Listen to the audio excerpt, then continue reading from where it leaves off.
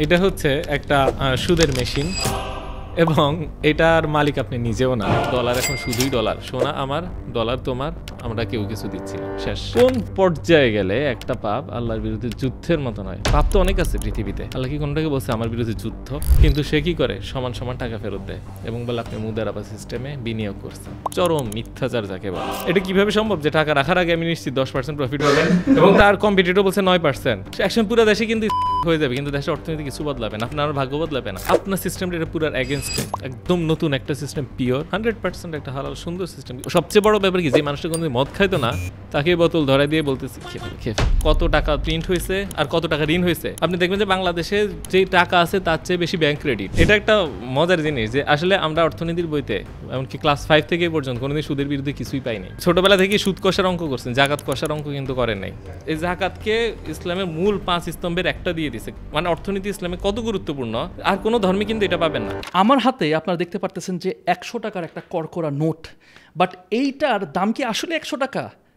কারণ 100 টাকা যদি হয়, আজকে আমি এইটাতে কিনতে পারতেছি 2 কেজি চাল, কিন্তু কয়েকদিন পরে এটাতে আমি কিনতে পারতেছি 1 কেজি চাল। তাহলে এটার ভ্যালু আসলে কত? আমরা ছোটোবেলায় যখন অঙ্ক করতাম, টাকার অঙ্ক করতাম, অনেক অঙ্ক করেছি, আমরা টাকার পিছনে ছুটতেছি, এই টাকার জন্যই এত কিছু, কিন্তু টাকা জিনিসটা কি এই ব্যাপারে কিন্তু আমাদের কোনো আইডিয়াই নাই। এই জন্য আজকে আমরা নিয়ে আসছি মোহাইমিন পাটোয়ারি ভাইকে, একদম সব A to Z জানবো যে ভাই আসলে এটার কাহিনী কী। ভাই আপনি একটু ইন্ট্রোডাকশন দিয়ে একদম শুরু করে দেন তো ভাই, জিনিসটা কি? জি, আমি মোহাইমিন পাটোয়ারি। আমি লেখাপড়া করেছি ঢাকা বিশ্ববিদ্যালয়ের IBA থেকে। তারপরে হচ্ছে যে আমেরিকা ভিত্তিক যে আন্তর্জাতিক চার্টার্ড ফাইন্যান্সিয়াল অ্যানালিস্ট এক্সাম, সেটার 3টা ধাপ সর্বনিম্ন সময়ে পাশ করি এবং তারপরে নরওয়েতে যাই মাস্টার্সের জন্য এবং ওইটা শেষে জার্মানি থেকে দ্বিতীয় মাস্টার্স করি এবং তারপরে টাকা জাতীয় ইস্যু নিয়ে লেখালেখি করি। তো বলা যায় কি যে আমার জীবনের গত 12-13 বছর গেছে শুধু এই টাকাকে গবেষণা করার পিছেই। ভাই তাহলে বলেন তো, টাকার গবেষক ভাই বলেন তো, এই টাকা জিনিসটা কি একটু বুঝান আমারে। এটা হচ্ছে একটা সুদের মেশিন এবং এটার মালিক আপনি নিজেও না, এটার মালিক অন্য কেউ, আপনি কেবল হাতে ধরে বসে আছেন। আমরা সকাল থেকে রাত পর্যন্ত এটার জন্য খাটি, কিন্তু এই জিনিসটা আসলে আমার না। আপনি কিন্তু ভাই একটু আগে একটা স্টেটমেন্ট দিলেন, সেটা হচ্ছে এটা হচ্ছে সুদের মেশিন, মানে কেন বললেন এই কথাটা? মনে করেন এই যে টাকাটা, এই টাকাটার গায়ে যদি দেখেন আপনারা লেখা যে Bangladesh bank note, Bangladesh bank এই টাকাটা ছাপায়, তারপরে এই টাকাটা সে কি করে? দান খরচ করে না। তাহলে এই টাকাটা বাংলাদেশ ব্যাংকের ভল্ট থেকে আপনার হাতে কিভাবে আসলো? আপনি তো চুরি করেন নাই, আমিও চুরি করি নাই, আসলো কিভাবে? সে দানও করে না, বাংলাদেশ ব্যাংক কোনো ব্যবসায়ীও না, আমি চুরিও করি নাই। একমাত্র একটা উপায় আসে, সেটা হচ্ছে ঋণ। এবং এই ঋণটা কি সুদমুক্ত? না। তাহলে টাকাটা ছাপায় কে? বাংলাদেশ ব্যাংক, এবং ছাপানোর পরে সে সরকারকে অথবা অন্যান্য ব্যাংকে ঋণ দেয়। এখন যেই জিনিসটা আপনি ঋণ দিলেন এবং সুদে আসলে বাড়তি ফেরত নিলেন, সে জিনিসটা কি আপনি কোনোদিন পরিশোধ করতে পারবেন? ধরা যাক আমার কাছে একটা হীরার মুদ্রা আছে, পৃথিবীতে হীরার মুদ্রা তো কেউ কোনোদিন দেখেন নাই নাকি? এখন আমি 1000 হীরার মুদ্রা আপনাদেরকে ঋণ দিব, 100 জন ব্যক্তিকে, 1000 জন ব্যক্তিকে আমি ঋণ দিব। দেওয়ার পর বলবো যে 1000 হীরার মুদ্রা আমি ঋণ দিয়েছি, এখন 1100 হীরার মুদ্রা ফেরত দাও। কেউ কিন্তু হীরার মুদ্রা চোখেও দেখেন, তৈরিও করতে পারেন না। তেমনি এই টাকাটা বাংলাদেশ ব্যাংক ছাড়া আর কেউ তৈরি করতে পারে না। সে এই টাকাটাই ঋণ দেয় এবং বলে আরো বেশি টাকা আমাকে ফেরত দাও। সেটা কিভাবে সম্ভব? ওকে, সো মানে আপনি বলতেছেন যে এই কাগজটা আসলে ছাপানো হয়েছে, ঠিক আছে, কোনো না কোনো কিছুর এগেইনস্টে ছাপানো হচ্ছে, যতটুকু আমরা জানি, অবশ্যই আমরা বুঝি। বাংলাদেশ ব্যাংক যখন অন্যান্য ব্যাংকদেরকে এই টাকাটা দিয়ে থাকে, সেটার এগেইনস্টে একটা চার্জ করবে। সো সেটা কি আপনি বলতেছেন, যেহেতু সে ওটা সুদ আকারে সে ফেরত দিবে, সো আমরা সবাই এটার সাথে সামহাউ কানেক্টেড হয়ে যাচ্ছি। আচ্ছা, আপনি বললেন যে চার্জ করবে। চার্জ বলতে যেটা বুঝাচ্ছেন, চার্জ আর সুদ এক না। আপনি দেখছেন যে ঋণ দিচ্ছেন এবং আরও বাড়তি ফেরত নিচ্ছেন। আপনি যে জিনিস দিচ্ছেন সেই জিনিস ফেরত নিচ্ছেন এবং আরও বেশি। তখন হচ্ছে যে আমি বলছি যে আমি ঋণ নিয়ে আমি সুদ আসলে পূরণ করবো। আমরা জাতি জনগণ কি বাংলাদেশ ব্যাংকের থেকে ঋণ নিয়ে আরও বাড়তি টাকা সুদে আসলে পূরণ করব, কিন্তু বাংলাদেশ ব্যাংক ছাড়া আর কেউ টাকা তৈরি করতে পারে না। অর্থাৎ আমরা প্রত্যেকে ঋণগ্রস্ত থাকতে বাধ্য, কারণ এইটা ছাড়া তার কোনো উপায় নেই, এবং একমাত্র ঋণ আকারেই এটা আসে। তো একটু আগে যে হীরার মুদ্রার উদাহরণ দিলাম, আমি যদি আপনাদেরকে 1000 হীরার মুদ্রা ঋণ দেই এবং ওইটা দিয়ে আপনারা যত প্রকার লেনদেন করেন, এবং আমি যদি বলি এবার আমার ঋণ পরিশোধ করো, তাহলে বাজারে কোনো টাকাই থাকবে না। জি, ঠিক বলেছেন। তাহলে বাংলাদেশ ব্যাংকের এই সবগুলো নোট আসে ঋণ আকারে, হয় সরকারকে ঋণ দিছে অথবা কমার্শিয়াল ব্যাংকে ঋণ দিছে। তাহলে বাংলাদেশ ব্যাংক যদি একদিন বলে আচ্ছা এখন আমার ঋণ পরিশোধ করো, অনেক হয়েছে। আধুনিক অর্থমুদ্রা ব্যবস্থায় প্রতিটা টাকাই ঋণ, এবং ঋণ নাই মানে কোনো টাকা নাই। একটা জাতির প্রতিটা ব্যক্তি এবং প্রতিষ্ঠান যদি ঋণমুক্ত হতে চায়, দেশে একটা টাকাও থাকবে না। এটাই আমাদের মুদ্রা ব্যবস্থা। তাহলে এখান থেকে বাঁচার উপায় কি বা এটার অল্টারনেট সলিউশনটা কি? প্রশ্নটা হচ্ছে যে এরকম যে আসলে আমার জন্ম কারাগারে, মৃত্যু কারাগারে, বংশ পরম্পরা কারাগারে, কারাগার ছাড়া কীভাবে বাঁচবো? ব্যাপার হচ্ছে কি যে আপনি এমন একটা সিস্টেম আছেন যে প্রতিটা টাকা আপনি বাংলাদেশ ব্যাংক নোট এবং সেটা ঋণ আকারে আসে, এবং এইটা পরিশোধ করেই আপনাকে ঋণ পরিশোধ করতে হবে। এখন আমি যদি আপনাকে হীরার মুদ্রায় ঋণ দেই, ঋণ পরিশোধ করবেন তো হীরার মুদ্রাতেই, তাই না? আমি যদি আপনাকে এই জামাটা ধার দেই, এটা দিয়ে তো আপনাকে ফেরত দিতে হবে। তো টাকা এসেছে ধার হিসেবে, আপনি কিডনি খুলে বাংলাদেশ ব্যাংকে জমা দিতে পারবেন না, ওই সিস্টেম আছে। তো এখন একটা ব্যাপার কি যে আপনি বলতে পারেন যে আচ্ছা, তো বাংলাদেশ ব্যাংকের থেকে যে এই বছর আমরা 10,000 কোটি টাকা ঋণ নিলাম, আগামী বছর তো সে 11,000 কোটি টাকা ফেরত নিবে, তো নতুন 1,000 কোটি টাকা কোত্থেকে আসবে? আমাদের আবার ঋণ নিতে হবে। আমাদের আরও নতুন 1,000 কোটি টাকা ঋণ নিয়ে আগের 10,000 কোটি টাকা সুদ পূরণ করতে হবে। তারপরের বছর কি হবে? 1100 কোটি টাকা, আবার 1100 কোটি টাকা ঋণ নিয়ে এর আগের সুদ পূরণ করতে হবে। ও বাই দ্য ওয়ে, আপনি যদি freelancing, digital marketing, graphic design বা অনলাইন বিজনেস শিখতে চান, তাহলে আপনার জন্য এসআর ড্রিম আইটি কিন্তু দারুণ একটা অফার নিয়ে এসেছে। এক্স্যাক্টলি, এবং এসআর ড্রিম আইটি এটা কিন্তু অনেকে আছেন আপনারা যারা চিনেন, এবং এসআর ড্রিম আইটি খুবই জোস একটা অফার নিয়ে আসে, যেটা আপনাদের কাছে অবশ্যই অনেক ভালো লাগবে। 4 মাস ব্যাপী 100 ঘন্টার ফ্রিল্যান্সিং বান্ডেল প্যাকেজটা আপনারা কিন্তু 87% ডিসকাউন্টে, অর্থাৎ 30,000 টাকার এই প্যাকেজ পাচ্ছেন মাত্র 4,000 টাকায়। এটাকে বলছি আমরা বাই টু গেট 5 অফার। এই প্যাকেজে এনরোল করলে পাবেন digital student dashboard, dedicated support system, weekly review class এবং কোর্স শেষে সার্টিফিকেট। শুধু কিন্তু তাই না, এই কোর্সের পরে 1 লাখ টাকার স্কলারশিপ, ল্যাপটপ এবং স্মার্টফোনও পেয়ে যেতে পারেন আপনি। এছাড়াও 90% ডিসকাউন্টে আপনারা digital marketing basic to advance কোর্সটা মাত্র 1,000 টাকায় জয়েন করতে পারবেন। এছাড়াও আমাদের অডিয়েন্সের জন্য একটা স্পেশাল ডিসকাউন্ট আছে, এক্সট্রা ডিসকাউন্ট। সেটা হচ্ছে আপনারা যদি 2CP এই কোডটা ব্যবহার করেন, তাহলে আপনারা অ্যাডিশনাল 10% ডিসকাউন্ট পাবেন। অ্যাডমিশন লিঙ্ক ডেসক্রিপশন ও ফার্স্ট কমেন্টে দেওয়া আছে। তা আই এম সরি, মাঝখান থেকে একটু তোকে থামাচ্ছি। তাহলে হচ্ছে মানে এই যে মাঝখানের 1,000 কোটি টাকার একটা গ্যাপ, যেটা কিনা আপনার প্রথম অনুযায়ী আমরা এটা কি বলে মানে হাইপোথিসিস আমরা করে দিতেছি একটু, যে প্রতি বছর এর পরে 1,000 কোটি টাকা করে অ্যাড করতে পারবে। সেই 1,000 কোটি টাকা আসতেছে কোত্থেকে? এটা কি বাহিরের কোনো দেশ থেকে আমরা আর্ন করবো, আর মাটি থেকে বিভিন্ন জিনিস উৎপাদন হবে সেখান থেকে আসবে? আসলে এই 1,000 কোটি টাকা আসতেছে কোত্থেকে? আসলে প্রতি বছর 1,000 কোটি টাকা না, এটা চক্রবৃদ্ধি। তো ওই প্রথম বছর 1,000, তারপরের বছর 1,100, তারপরের বছর আরও বেশি, খুব সম্ভবত 12.1 গুণ 1,000, এইভাবে চক্রবৃদ্ধি বাড়তে থাকে। তো আপনি কি জানেন যে একটা কাগজকে 28 বার যদি ভাঁজ করেন, সেটা এভারেস্টের চেয়ে উঁচু হয়। তো তো ওই টাকাতেও ঠিক চক্রবৃদ্ধি সুদ কাজ করে। তো প্রতি বছরই কি নতুন করে টাকা ছাপাতে হয়। এবং আপনি বললেন যে এই টাকাটা আর্ন করবো কীভাবে? তো আমার কাছে ধরেন আমি তো লেখক, আমি বই ছাপাই। তো মনে করেন যে নতুন করে ডিমান্ড আসলো, বই কী করি? ছাপাখানায় ছাপাই ফেলি। এটাও সেই, এখানে আবার বিদেশ থেকে কেন আসতে হবে? আমার দেশে ছাপাখানা আছে, আমার দেশে কাগজের রং আছে, আমাদের দেশে কাগজ আছে, কাগজ ঢুকাবে, উপরে রং পড়বে, বের হয়ে যাবে কাগজ, শেষ। তার মানে আস্তে আস্তে কাগজের দাম কমতেই থাকবে, টাকার দাম কমতে থাকবে, কাগজের দাম বাড়তে থাকবে। রাইট, কাগজের দাম বাড়তে থাকবে। জি, হয়তো বা একটু থিওরিটিক্যাল কথা বলতেছিলাম, কারণ যে মানুষটা আজকে পডকাস্টে দেখতেছে সে হয়তো ভাবতে পারে যে ঠিক আছে সিস্টেমটা এইভাবেই রান করতেছে, বাট আমি আমার লাইফে তো একদম শুটিং তো একদম ভালোভাবে থাকতে চাই, আমি ঝামেলার মতো করতে চাই না। মানে আমার প্রতিটা আর্ন টাকা তো ঝরা ধাম ঝরা টাকা, সো এই টাকার মধ্যে আমি সুদের ছোঁয়া লাগাতে চাই না, বা আমি লাগাই নাই। আপনারা আজকে এখানে 3 জন আড্ডা মারতেছেন আর বলতেছেন আমি নাকি সুদের মধ্যে connected. How come you say so? প্রতিটা টাকা এখানে আমার কাছে আমি হিসাব দিচ্ছি। সো সেই মানুষটার জন্য আপনার কি বলার আছে? আসলে সেই মানুষটা আসলে আপনারা না খুব সরলভাবে চিন্তা করছেন। একটা জিনিস কি, আমি তো শুধুমাত্র বাংলাদেশ ব্যাংকনোটের কথা বলছি। এই টাকা তো খুব সামান্য একটা অংশ আমাদের অর্থনীতির। টাকার তো এটা কিছুই না।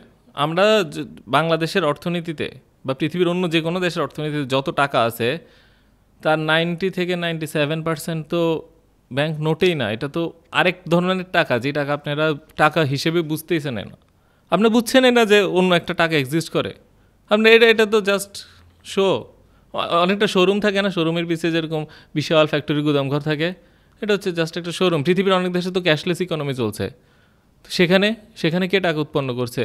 মানে আসলে ওয়াটস দ্য কনসেপ্ট, আমরা যেটা জানি সেটা হচ্ছে আমি যদি টাকা ছাপাতে চাই, আমি চাইলেই ছাপাতে পারবো না। আমি একটা সার্টেন অ্যামাউন্ট অফ ডলার, সেটার এগেনস্টে ডলার আমার ফার্স্টে রিজার্ভ করতে হবে।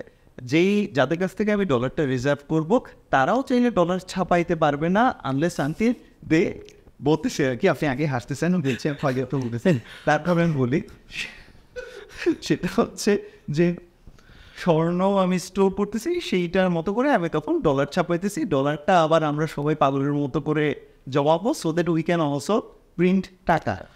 আচ্ছা, এখানে অনেকগুলা ভুল তথ্য দিয়ে ফেলছেন, তো আসার জন্য দুঃখিত। ডলার রিজার্ভের সাথে টাকার কোনো সম্পর্ক নেই। ডলার রিজার্ভ এক জিনিস, টাকা আরেক জিনিস। কেমন? ডলার রিজার্ভ হচ্ছে আমরা যে আন্তর্জাতিক বাণিজ্য করি, ফরেন এক্সচেঞ্জ করি, সেই এক্সচেঞ্জের যে উদ্বৃত্তি সেটা হচ্ছে রিজার্ভ। কেমন? আর টাকার সাথে ডলার রিজার্ভ থাকতে হবে, এটা একেবারে ভিত্তিহীন একটা দাবি করেছেন। এবং ডলারের পিছে যে স্বর্ণ থাকতে হবে সেইটাও কি সম্পূর্ণ ভুল তথ্য। ডলারের পিছেও স্বর্ণ নাই, টাকার পিছেও ডলার নাই, এটা কিছুই কিছু না। হচ্ছেটা কি ভাই? মানে ব্যথা লাগতেছে ভাই, ব্রেনে খুব চাপ লাগতেছে ভাই, একটু ক্লিয়ার করেন। আচ্ছা, বই ছাপানোর জন্য কি লাগে? কাগজ লাগে, কালি লাগে, আর প্রকাশনীর ইচ্ছা লাগে। তাহলে বাংলাদেশ ব্যাংকের কি লাগবে? কাগজ, কালি, তার ইচ্ছা। এর চেয়ে তো বেশি কিছু না। আর এটার জন্য কোনো কিছুর ব্যাকেন্স লাগে না। হ্যাঁ, এক সময় ছিল যে এই ডলারের বিপরীতে স্বর্ণের মজুদ ছিল। তারও আগে বাংলাদেশে যে রুপি ব্যবহার করতাম আমরা, এবং সেটার পিছনে কি স্বর্ণের মজুদ ছিল। আর এরও আগে কি আমরা সোনা রূপা সরাসরি ব্যবহার করতাম। পরে সবাই বললো যে আচ্ছা, যে সোনাটা আমার কাছে জমা রাখো, ওই তার বিপরীতে একটা তোমাদের দলিল দেই, সেই দলিলটা হাত বদল করো নিজেরা। তো তখন মানুষ বললো যে আচ্ছা, সোনা তো ওখানে মজুদ আছে, তো এটা মালিকানাটা হাত বদল করে দিলে তো আমার জমি লেনদেন হয়ে যায়। যেমন আপনি আমাকে জমি বিক্রি করবেন, তো এটা হচ্ছে যে 100 সোনার মুদ্রা দলিল। তো আমি 100 সোনার মুদ্রা একবার তুলবো আমার লকার থেকে, তারপর আবার আপনার হাতে দিব, আপনি আবার গিয়ে ওই লকারেই রাখবেন। তো দরকার নেই তো যে আমি দলিলটা পার করে দিলাম, আপনি জমি পার করে দিলেন। ওইটাই ছিল টাকা, ওইভাবেই টাকার জন্ম। কিন্তু পরবর্তীতে দ্বিতীয় বিশ্বযুদ্ধের পর দেখা গেল যে ইউরোপের দেশগুলা যুদ্ধ করলে কি, আমরা প্রচুর ঋণ নেই, প্রচুর ব্যয় করি।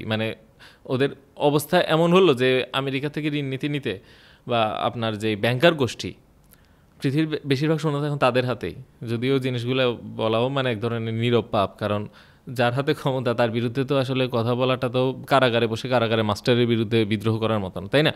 তো এই যে ব্যাংকার গোষ্ঠীর থেকে এবং আমেরিকার থেকে যে এত ঋণ নিল, তো দেখা গেল ইউরোপের যেই নিজস্ব মজুদ সেইটাই আপনার নাই হয়ে যাচ্ছে।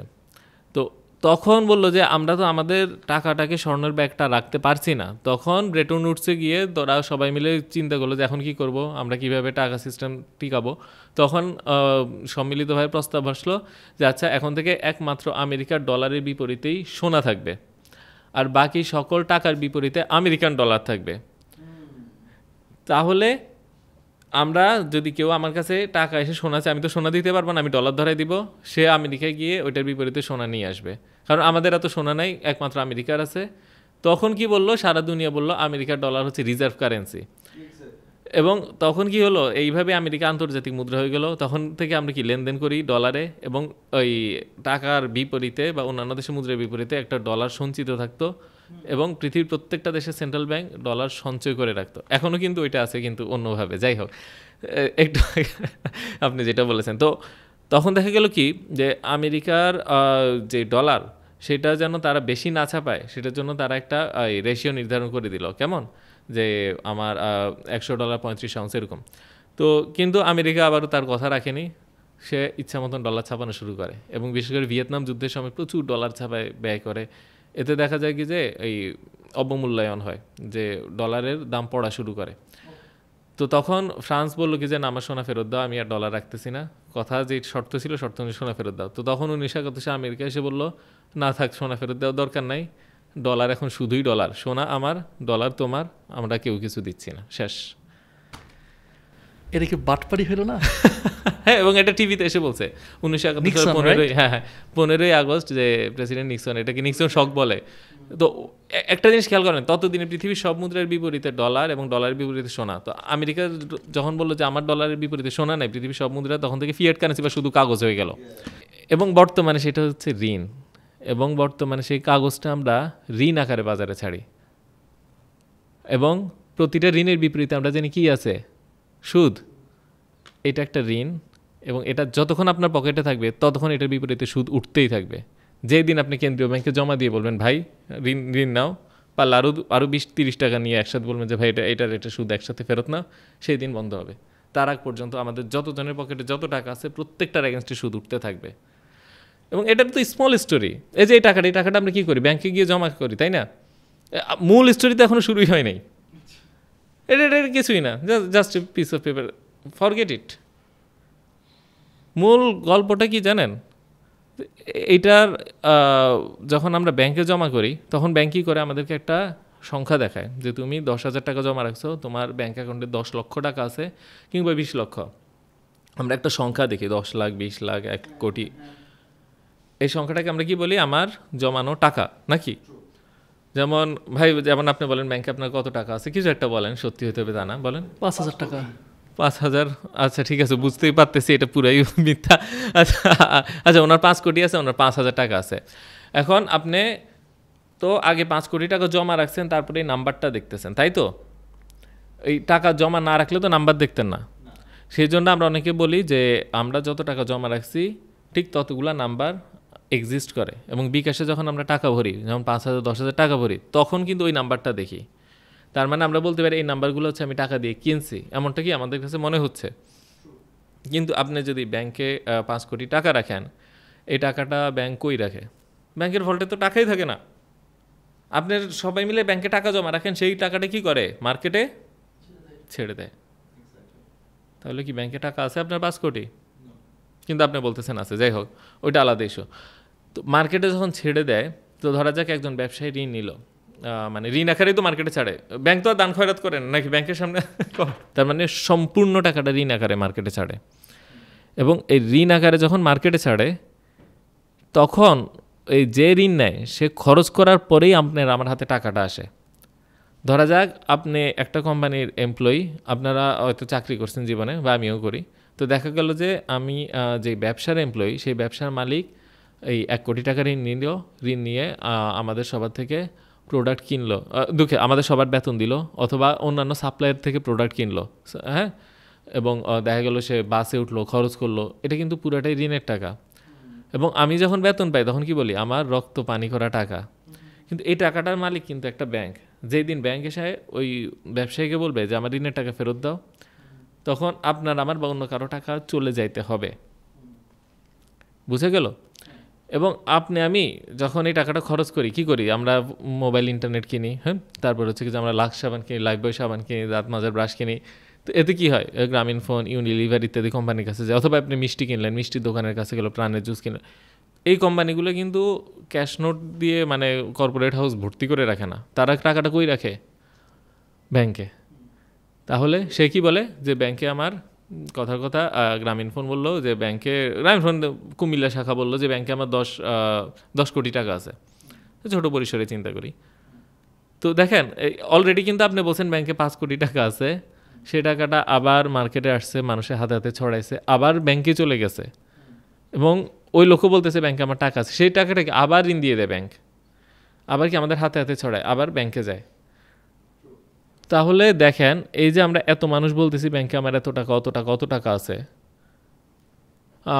বাস্তবে ব্যাংকে কোনো ক্যাশ টাকা তেমন থাকেই না। এবং ব্যাংক থেকে যদি আপনি কখনো 1 কোটি টাকা ডিপোজিট আউট করতে চান, তার আগে দরখাস্ত দিতে হয় ম্যানেজারকে, এমন একটা ভঙ্গিতে কথা বলতে যান আপনি অপরাধ করছেন, হ্যাঁ, যে আমি অপরাধ করছি ভাই, একটু দয়া করে যদি টাকাটা দেন। ম্যানেজার বলবে কেন ভাই, চেকে দিয়ে দেই, টাকাটা তোলা কি খুব দরকার, আর আগে জানাবেন না? আচ্ছা আমি কল দিতেছি, একটু বসেন, চা খান, তারপর এর মাঝে সেই কল দিয়ে দেয় বাংলাদেশ ব্যাংকে যে তাড়াতাড়ি টাকা পাঠাও, গাড়ি পাঠাও, মানে কোনো এক রকমে ম্যানেজ করা, কারণ তার কাছে টাকা থাকে না, খুব অল্প কিছু টাকা তার কাছে থাকে, একজন জমা দেয়, হ্যাঁ হ্যাঁ, উইথড্র করতে গেলে ঝামেলা। তো এই যে সিস্টেমটা, এই সিস্টেমের মধ্যে আমরা যতজন নিজেদের ব্যাংকে বিকাশে টাকা দেখতেছি, এগুলো জাস্ট ডিজিট, এগুলার বিপরীতে ফিজিক্যাল মানিটা নাই। এবং এই যে ডিজিটগুলা নতুন টাকা তৈরি হয়েছে, এবং এটাকে বাংলাদেশ ব্যাংকের ওয়েবসাইটে গেলেও দেখবেন M2 নামে নতুন টাকা হিসেবে স্বীকৃতি দেয়। কারণ এই টাকা দিয়ে আপনি ঠিকই লেনদেন করতে পারেন। আজকে যদি আপনার থেকে আমি কিছু কিনতে চাই এবং বিকাশে টাকা পাঠাই কিংবা ব্যাংকে টাকা পাঠাই, আপনি অ্যাকসেপ্ট করবেন, যে কেউ অ্যাকসেপ্ট করবে। কিন্তু যদি ওই টাকাটা ব্যাংকে নাই, কিন্তু প্রত্যেকে টাকা হিসেবে এটা অ্যাকসেপ্ট করতেছে। এবং আমি একটা উদাহরণ দেই যে আসলে এই টাকাগুলো আমাদের পকেটে যতটুকু আছে অতটুকুই আছে। আপনাকে যদি বলে আপনার টোটাল সঞ্চয়ের কতটুকু ফিজিক্যাল নোটে আছে, কতটুকু ব্যাংকে আছে, আমি বলি বেশিরভাগ মানুষই বলবে যে প্রায় 90%ই ব্যাংকে আছে। বড় ব্যবসায়ীদের ক্ষেত্রে তো মানে কোটি টাকার মধ্যে 2-3 হাজার টাকা খালি পকেটে রাখে, পুরাটাই ডিজিটে। তো এখন আমি যদি বাংলাদেশের সব মানুষকে বলি যে তোমাদের প্রত্যেকের পকেটের টাকাগুলা এই রুমে রাখো, এখানে একটা স্তূপ হবে, তারপর এবার সবাই ব্যাংকে যাও, টাকা তুলে আনো। তার মানে এই যে ডিজিটগুলো দেখতেছি, এগুলো পিওর ডিজিট। এবং এতগুলা টাকা তৈরি করছে কারা? ব্যাংক ব্যবস্থা। এবং এই টাকার পিছে সুদ, এই টাকার পিছে সুদ। ওই সুদ পূরণ হবে কি দিয়ে? টাকা ছাপায়। টাকাটা ছাপাবে কে? Federal reserve. ফেডারেল রিজার্ভ না, আমরা বাংলাদেশের কনটেক্সটে আছি, আপনি বলবেন বাংলাদেশ ব্যাংক। এমনও তো হতে পারে যে ব্যাংক নিজে আবার টাকা ছাপাবে, আরও ঋণ দিবে যেন তার আগের ঋণে সুদ পূরণ হয়। একজন বড় কর্পোরেট হাউস, বাংলাদেশের সব বড় কর্পোরেট হাউস অসম্ভব ঋণী, এবং তারা কিন্তু ঋণ কোনোদিন শোধ করে না, করবেও না। প্রতি বছর কি আরও ঋণ নেয়, আরও ঋণ নেয়। সো একটা সময় তো পুরো ইকোনমিটা কোলাপস করে ফেলবে না? কোলাপস করতে তো বাধ্য। আমি তো বলেছি যে মানে এই যে আপনারা যে দিন দিন টাকা, আপনি তো আজকে কথাই শুরু করলেন এভাবে যে টাকার মূল্য দিন দিন কমতে তো বাধ্য, কারণ নতুন টাকা না ছাপালে আগের টাকা সুদ কেমনে পূরণ হবে? সো এইটার এখন সলিউশনটা কি ভাই? আমার তো মাথা ব্যথা দিতেছেন ভাই কথা বললে। এখন সলিউশন কি? কোনো সলিউশন আছে কি আদৌ? এই সিস্টেমের মধ্যে থেকে আপনি যদি বলেন কি যে সলিউশন, সেটা আসলে একটু ডিফিকাল্ট হয়ে যায়। এখন আমি যদি বলি যে আপনি কোনো টাকা ছুবেন না, কোনো টাকা ব্যবহার করবেন না, আপনি আপনার জায়গা থেকে একটা বাবলের মধ্যে ঢুকে যাবেন, হয়তো পসিবল। এখন আমি যদি এই রুমের দরজা জানলা বন্ধ করে কেউ আমাকে অনুদান করে, একদিন খাওয়া এনে দেয়, একদিন জামা এনে দেয়, আমি তো চলতে পারবো, কিন্তু it's not a solution. It's just কি বলে এনস্লেভ না, আপনার হচ্ছে যে কারাবন্দিত্ব, আপনি গৃহবন্দী হয়ে যাবেন সলিউশন খুঁজতে গেলে। অথবা যেটা করতে পারেন, পুরো সমাজ থেকে বের হয়ে আপনার নির্জন দ্বীপে বা পাহাড়ে চলে যেতে পারেন। এবং একটা হাদিস বলি যে সেই হাদিস হচ্ছে এমন একটা সময় আসবে যখন প্রত্যেকটা মানুষ সুদের সাথে জড়িত থাকবে, যে সবচেয়ে দূরে থাকার চেষ্টা করবে বা সবচেয়ে ভালো, এক্সাক্ট ওটা মনে পড়ছে না, তার গায়ে শুধু ধুলাটা হইলেও লাগবে। এবং আরেকটা হাদিস আছে যেখানে বলছে এমন একটা সময় আসবে যখন মুমিনের জন্য সবচেয়ে গুরুত্বপূর্ণ সম্পদ হবে তার মেষপাল, সেটা দিয়ে সে দূরে চলে যাবে এবং ওখানে ওগুলো লালন পালন করে নিজেরটা নিজে খাবে। তার পূর্ণ সলিউশন আপনার ওইটাই। এখন আপনি যদি এই সমাজের মধ্যে থেকে এটার মধ্যে সলিউশন চান, এবং আমরা যে ইসলামী ব্যাংকিং দেখি, it's a part of this game, এটা সম্পূর্ণভাবে কি এই গেমেরই অংশ। এই পুরা সিস্টেমটাকে কোনোভাবেই সে চ্যালেঞ্জ করে না, নতুন কোনো সিস্টেম দেয় না। এবং সলিউশন করতে হলে আইদার টোটাল যে মানি এবং ব্যাংকিং সিস্টেম এটাকে কলাপস করে দিতে হবে, ধ্বংস করে দিতে হবে, তারপরে নতুন একটা সিস্টেম তৈরি করতে হবে যেটা সম্পূর্ণভাবে সুদমুক্ত এবং যেখানে টাকাগুলা সুদের দলিল না এবং ঋণ আকারে খালি আসে না, সেটা হচ্ছে সলিউশন। আর আপনি বললেন যে না আমি এই সিস্টেমে থাকবো, আমি বিবাহিত, আমি কাজও করবো, ডাইনে যাবো বাঁয়ে যাবো, ফুর্তি করবো, একটু খাবো, চিল করবো, আপনি পুরোপুরি বাঁচতে পারবেন না, সম্ভব না। সুমন ভাই, আপনি বলতেছেন আমি সাজ্জাদ একা একা আসলে এই জায়গায় খুব একটা কিছু করতে পারবো না। আপনি যেটা বললেন, হ্যাঁ আমাকে চলে যেতে হবে বনে, বা হ্যাঁ কোনো এক সময় ওরকম ভয়ঙ্কর কিছু হলে করতেই হবে, কিছু করার নাই। কিন্তু বর্তমানে প্র্যাকটিক্যালি কোনটা আসলে আমাদের জন্য নিয়ারেস্ট সলিউশন, আর আমরা দলগতভাবে আসলে কি করতে পারি প্লিজ? জি, এই প্রশ্নটা খুব ভালো লেগেছে যে দলগতভাবে করাটা। একটা জিনিস কি জানেন, আপনি যদি বলেন যে আমি পাহাড়ের গুহায় গিয়ে বা বনে জঙ্গলে গিয়ে সমাধান দিতে পারবো, এটা আসলে কোনো সমাধান না। ওইটা হচ্ছে কি, আপনি বর্তমান থেকে বিচ্ছিন্ন হয়ে গেছেন। বিশেষ করে আমরা মুসলিমরা যারা সুদকে ঘৃণা করি, সুদকে হারাম বলি, তারা যদি বলে সুদমুক্ত হওয়ার জন্য বনেই চলে যেতে হয়, জঙ্গলে চলে যেতে হয়, এটা আসলে মেসেজ দিবে কি জানেন, ইসলাম is not feasible for this world. এটা 1400 বছর আগের সিস্টেম, বর্তমানে এটা কাজ করে না। মুসলিমরা তো গর্ব করে বলে না যে এটাই সবচেয়ে মডার্ন, সবচেয়ে ভালো, সবচেয়ে মানে ন্যায্য। তো কিন্তু এটা তো আপনি বলছেন, বিশ্বাস করছেন, কিন্তু অন্যদের কাছে কি মেসেজ ক্যারি ফরওয়ার্ড করবে জানেন? মুসলিমরা এই যুগের অনুপযোগী, সেজন্য তারা বনে জঙ্গলে যাচ্ছে, এবং ইসলাম এই যুগেরই অনুপযোগী, কোনো মডার্ন সিস্টেম না। সেজন্য মডার্ন ফাইন্যান্সিয়াল ওয়ার্ল্ডে মুসলিমরা টিকতে পারে না, থাকতে পারে না। সেজন্য সমাধান বলতে কিন্তু দলগত সমাধানই বোঝায়। যতদিন না পর্যন্ত আপনি সারা বিশ্বকে সুদভিত্তিক অর্থনীতির বিপরীতে নতুন একটা সিস্টেম দেখাতে পারবেন এবং বুঝাতে পারবেন যে এটা বেটার ওয়ার্ক করে, ততদিন পর্যন্ত কেউ বিশ্বাস করবে না, অন্তত অন্য ধর্মের বা অধর্মের লোকজন। আপনি কি মানবেন, মানে কোনো একটা হিন্দু এসে যদি বলে যে আমার হিন্দু ধর্মের অর্থনীতি পৃথিবীর সেরা অর্থনীতি মডেল বা কিছু, আপনি কি মানবেন এবং এর জন্য হিন্দু হবেন না? এবং আপনার অবস্থাটা বর্তমান দুনিয়া ঠিক সেই রকম। এখন একটা জিনিস দেখেন যে আমরা যে ভয়ঙ্কর জালের মধ্যে আছি, সেটা আজকে আমার সাথে আলোচনা করে আপনারা জানতে পারলেন, এবং যারা শুনতে পারলো তারা জানতে পারলো। কয়জনেই বা জানতে পারলো? এই কথাগুলো বলা উচিত ছিল কবে জানেন? আরও 200-250 বছর আগে, যখন এই সিস্টেমটা ডেভেলপ হচ্ছে। এই সিস্টেমগুলা ডেভেলপ হওয়ার পর 200-250 বছর চলে, তাদের হাতে 200-250 বছরের সম্পদ কেন্দ্রীভূত হয়ে সারা দুনিয়াতে তারা এটা প্রতিষ্ঠিত করে দিয়েছে। আপনি আমেরিকায় ছিলেন, আমি যা বলছি বাংলাদেশকে নিয়ে, তার প্রতিটা কথা কি আমেরিকা সত্য না? 100%। বরং আরও বেশি খারাপভাবে সত্য। কেন জানেন? কারণ বাংলাদেশ ব্যাংকের এই যেই মালিকানা, সেটা স্বায়ত্তশাসন, আর আমেরিকার কেন্দ্রীয় ব্যাংকের মালিকানা বেসরকারি। আরও খারাপ অবস্থা। মানে আমেরিকার সব ডলার কিছু ব্যক্তিবর্গ ছাপাচ্ছে, সেই ডলার সারা দুনিয়া ব্যবহার করছে। পৃথিবীর প্রত্যেকটা দেশে কেন্দ্রীয় ব্যাংক রিজার্ভে ডলার রাখছে এখনও, যদিও মানে আপনার ডলারের এগেনস্টে টাকা ছাপায় না, তারপরে কিন্তু তারা রাখছে। ওইটাই সিস্টেম। কারণ আমাদের আন্তর্জাতিক লেনদেন করতে লাগে। তার মানে ফেডারেল রিজার্ভ যত ডলার ছাপাচ্ছে, সারা বিশ্বের সবগুলো দেশ থেকে সম্পদ একটু একটু করে কেড়ে নিচ্ছে। বাংলাদেশ ব্যাংক ছাপায় বা বাংলাদেশের বেসরকারি ব্যাংকগুলো ছাপায়, যেরকম আমাদের প্রত্যেকের পকেট থেকে একটু একটু করে সম্পদ কেড়ে নিচ্ছে, ঠিক তেমনি আমেরিকা ডলার ছাপায় সারা দুনিয়া থেকে একটু একটু করে ভ্যালু কেড়ে নিচ্ছে। এবং এটা কিন্তু চুরি বা ডাকাতির পর্যায়ে পড়ে। কেন জানেন? কারণ আমি কিন্তু কোনো বিজনেস রিস্ক নেই, যার কারণে আমাকে লস করতে হবে। আমি কিন্তু কোনো অপরাধ করি নাই, যার কারণে আমাকে জরিমানা করতে হবে। আমার হালাল টাকা আমি রেখে দিছি, এমনকি টাকা সমুদ্রের নিচে রেখে দিছি, সেখান থেকে এটা ভ্যালু চলে যাবে। আস্তে আস্তে ভ্যালু কমতেছে, যেটা আমরা বলতেছি। হ্যাঁ, এবং ভ্যালুটা যাচ্ছে কাদের হাতে? কোনো কিছু এখানে কিন্তু ওই মানে শূন্যে মিলে যাওয়া বলে কিছু নাই। কেমন? আপনি কিছু হারাচ্ছেন মানে কেউ কিছু পাচ্ছে। শূন্যে মিলে যায় না কিছু। এবং আপনি নিজের অনিচ্ছায় হারাচ্ছেন, আপনি এটা বিক্রি করছেন না, তার মানে আপনার থেকে ডাকাতি বা চুরি করা হচ্ছে। তো তারা কোনোদিন চাবে না এই সিস্টেমটা চ্যালেঞ্জ হোক।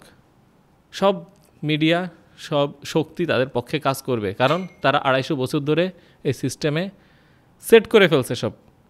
এখন আপনি এসে বলতেছেন কি যে হ্যাঁ আমার ঘুম ভাঙছে, হ্যাঁ এখন আমি কী করবো না? আপনাকে দরজা লক করলো, দরজার চারপাশে ওই ব্যারিকেড দিল, তার চারপাশে সেনাবাহিনী নিয়োগ করলো, তারপর সব জায়গায় সিসি ক্যামেরা লাগালো, তারপরে এই রুমে আমাদের হুশ হলো এখন কী করবো?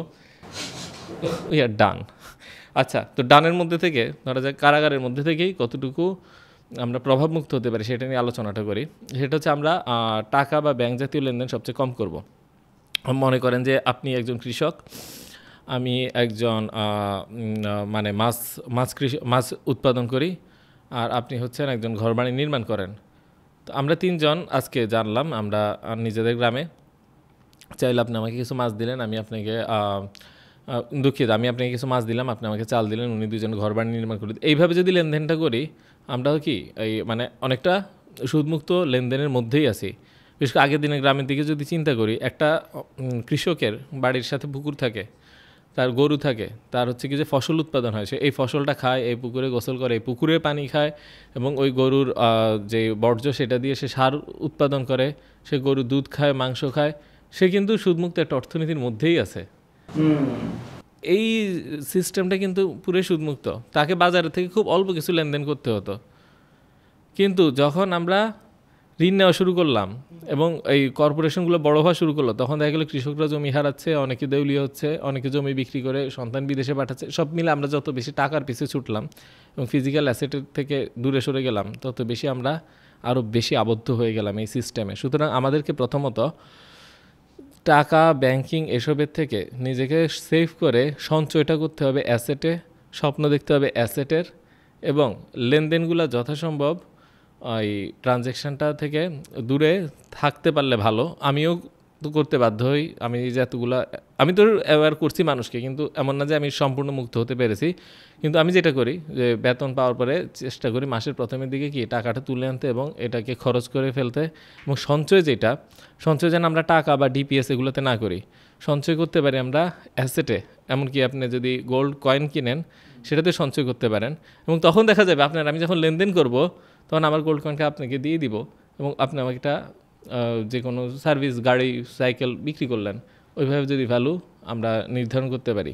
তো এইভাবে যদি আমরা দেখা যায় 100 জন অ্যাওয়্যার হই এবং নিজেদের মাঝে একটা কমিউনিটি গড়ে তুলি, তাহলে কিন্তু আমরা অনেকটাই কি প্রভাব থেকে মুক্ত হতে পারছি।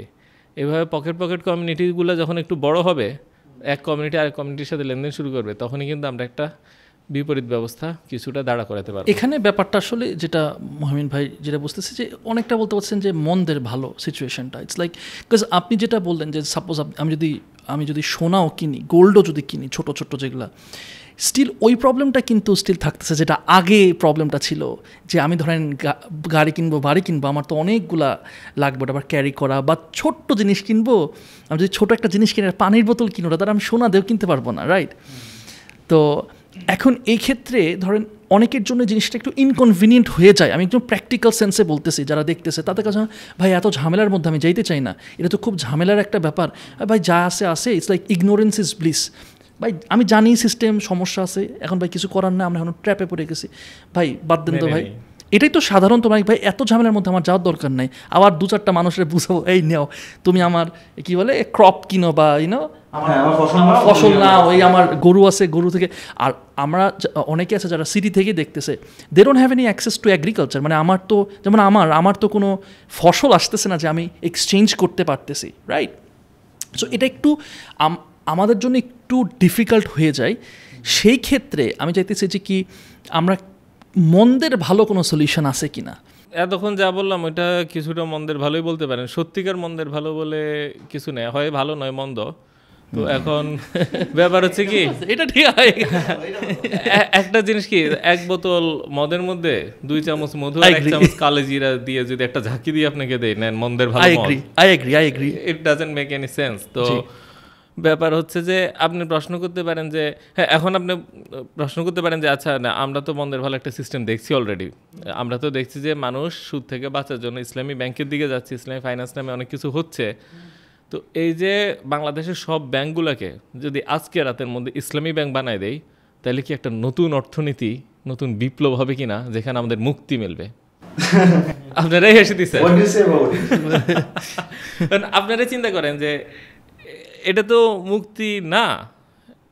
কারণ কি, আপনি চিন্তা করেন, যেমন আমরা যদি দেখি যে সুদ, আচ্ছা যদি কোরআনে আনি, যে আমরা তো কোরআনকে একটা রেফারেন্স পয়েন্ট হিসেবে দেখি, যে দেখে না তার সাথে একটু পরে ও জবাব দিচ্ছে। আগে আপনাকে বলি, কোরআনে কি বলছে, সুদ হচ্ছে আল্লাহ এবং রাসূলের বিরুদ্ধে যুদ্ধ। তো এখন আপনি যদি আমাকে অপছন্দ করেন, কি করবেন? পাশাপাশি বসবেন না, সামনে দেখবেন না? তার চেয়ে যদি বেশি অপছন্দ করেন, পিছন পিছনে কি গালি দিবেন? তার চেয়ে বেশি অপছন্দ করলে আমাকে দেখলে মারতে ধরবেন। তার চেয়ে বেশি যদি অপছন্দ করেন, দলবল নিয়ে আমার উপর ঝাঁপায় পড়বেন, যুদ্ধ করবেন। কোন পর্যায়ে গেলে একটা পাপ আল্লাহর বিরুদ্ধে যুদ্ধের মতন হয়? পাপ তো অনেক আছে পৃথিবীতে, আল্লাহ কি কোনটাকে বলছে আমার বিরুদ্ধে যুদ্ধ? এখন যে এই সিস্টেমের অ্যাগেনস্টে কাজ করবে, সুদী সিস্টেমের বিরুদ্ধে বিকল্প ইসলামী সিস্টেম দাঁড়া করাবে, সে কি করবে? সুদের বিরুদ্ধে যুদ্ধ করবে। যে আল্লাহর পক্ষে যুদ্ধ করবে আর যে আল্লাহর বিরুদ্ধে যুদ্ধ করবে, সে কী হবে? একজন আরেকজনের দেখলে শেষ করে ফেলার চেষ্টা করবে, এরকমই তো। তো বর্তমান সিস্টেমকে মেনে নিয়ে এই সিস্টেমের অধীনে থেকে যদি আমি বলি আমি আল্লাহর বিরুদ্ধে যুদ্ধরত, ইটস জাস্ট এ জোক। মনে করেন যে আপনারা 2 বন্ধু বসে আছেন, দুইজনই ব্যাংক। এখন আমি আসলাম, আপনি বললেন কি যে শুধু হইলে আমার কাছে আসো, ইসলামী সুদ হইলে ওর কাছে যাও। দুইজনের মালিক একই, দুজনের মালিক একই। আমি হচ্ছি মালিক, আপনি রাখলাম আপনার দাড়ি একটু লম্বা, ওনার দাড়ি একটু ছোটো, তো যের কাছে টাকা দেন ঘুরে ফিরে আমার কাছেই আসবে। এবং এটা কি পসিবল যে আপনারা দুইজন একই মালিককে টাকা দিচ্ছেন, একই মালিককে বড় করছেন, আবার একজন আল্লাহর পক্ষে আর একজন আল্লাহর বিরুদ্ধে যুদ্ধ করতেছেন? এবং প্রতিটা মানুষ কনফিউজ যে আসলে কি ইসলামী ব্যাংক ঠিক। আমি এই প্রশ্নটা পেতে পেতে বিরক্ত ভাই। আসলে ইসলামী ব্যাংক আর সুদী ব্যাংকের মধ্যে আদৌ কোনো তফাৎ আছে? মানে আপনি কি আবু জেহেল আর রাসূল সাল্লাল্লাহু আলাইহি ওয়াসাল্লামকে দেখে বলবেন দুইজনের মধ্যে আদৌ কোনো তফাৎ আছে? এই প্রশ্ন তো করবেনই না। একটা দিন, একটা রাত, একটা আল্লাহর পক্ষে যুদ্ধ, একটা আল্লাহর বিরুদ্ধে যুদ্ধ। কেমনে একই ছাদের নিচে, একই এসির নিচে, একই ইয়েতে দুইটা টেবিল থাকবে, এখানে সুদমুক্ত, এখানে সুদযুক্ত, এবং মালিক একই থাকবে এবং পুরো সিস্টেমকে মেনে নিচ্ছে। আসলে আমরা কেমনে ঋণ দিই ইসলামী ব্যাংকে, এটা কিন্তু জানা গুরুত্বপূর্ণ। মনে করেন যে মনে করেন যে আপনি আমার থেকে 100 কোটি টাকা ঋণ নেবেন, আমি 100 কোটি টাকা দিব, 110 কোটি টাকা ফেরত নিব, আমি নর্মাল ব্যাংক। এখন আপনি বলেন না ভাই টাকা লেনদেন খারাপ যে জিনিসটা, মুসলিম মানুষ না, বলেন কি হয় নাকি? তো তখন আমি বললাম হ্যাঁ ভাই ঠিক বলছেন, আমরা ওকে দিতে পারি। তো আপনি এক কাজ করেন, টাকাটা নেন, আবার 120 ফেরত, 110 ফেরত আনেন, হ্যাঁ, কিন্তু আমি হালাল করে দিব। তো আপনি টাকা নিলেন, নিয়ে বলেন কি যে ভাই 110 দিব, হ্যাঁ, টাকা আমাকে দিচ্ছেন, হ্যাঁ, তাহলে হালাল কেমন হলো? আরে ভাই বুঝেন না, আপনি হচ্ছেন আমার প্রতিনিধি। আপনি যখন মাল কিনবেন তখন মালটা হবে কার? আমার। আপনি আমার প্রতিনিধি, এজেন্ট। মাল কিনলে মাল হবে আমার, তারপরে মালটা কি করবেন? নিজের কাছে বিক্রি করে দিবেন 10% লাভে। কেন 10%? কারণ বাজারে সুদের হার চলে 10%। বাজারে সুদের হার যেদিন চলবে 12%, বলবে ভাই 12% লাভ ধরবেন।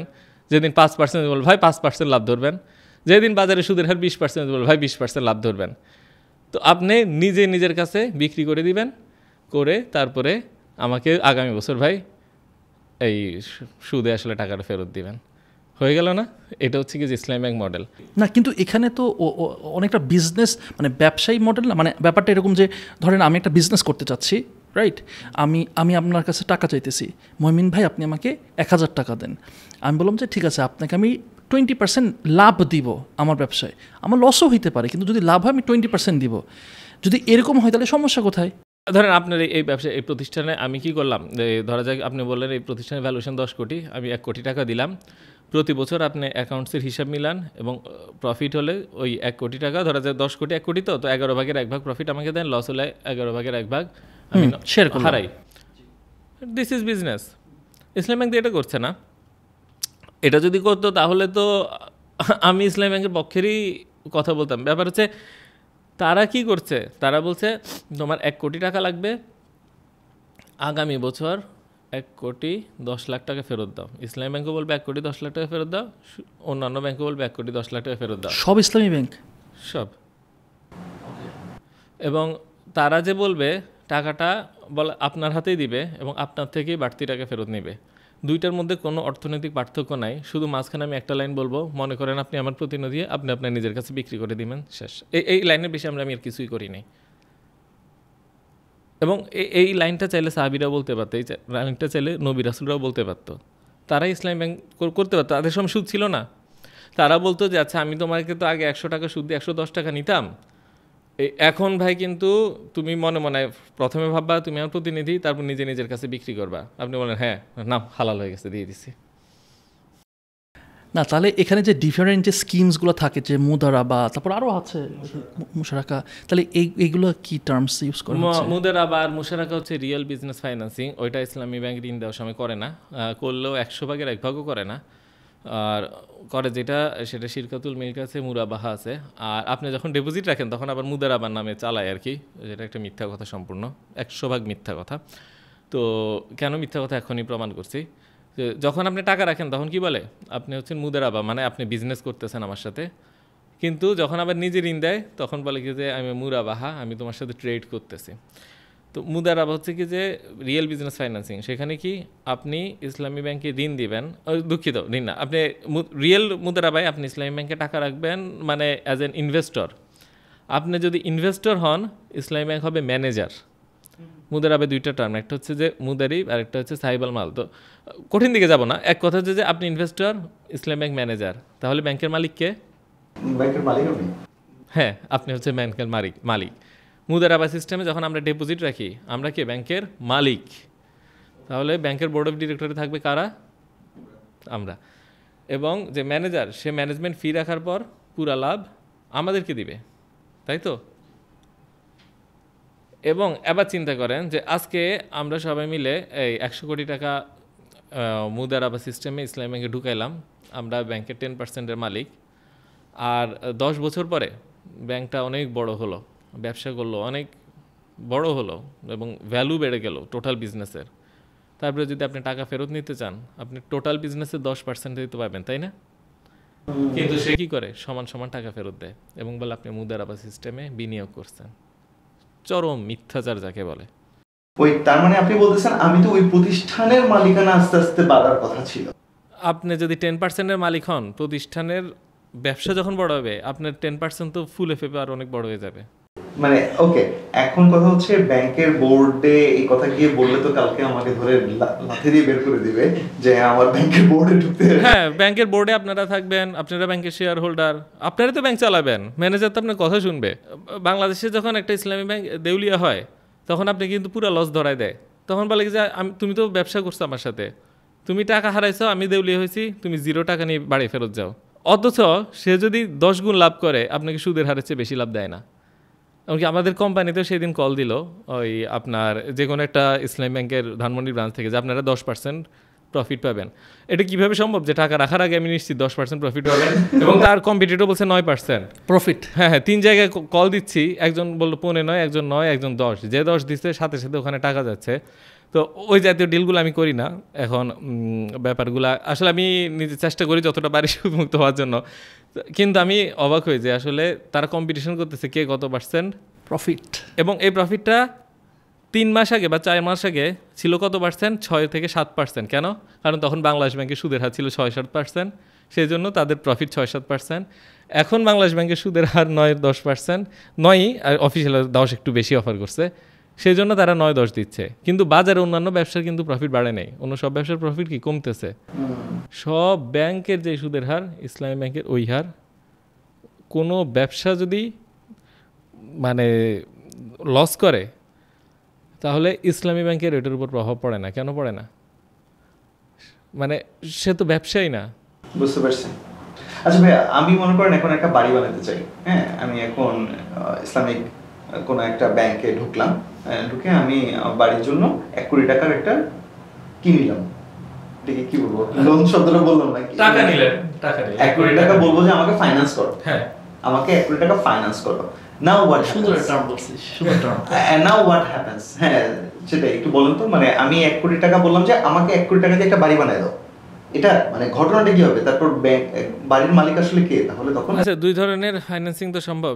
যদি মুরাবাহ ফাইন্যান্সিং এ যায়, আপনি যতবার ইট তারপর হচ্ছে কি যে সিমেন্ট রড এগুলো কিনবেন ততবার কি আপনি টাকা তুলবেন, ব্যাংকের থেকে টাকা তুলবেন এবং সুদের হার অনুযায়ী পরে টাকা ফেরত দিবেন।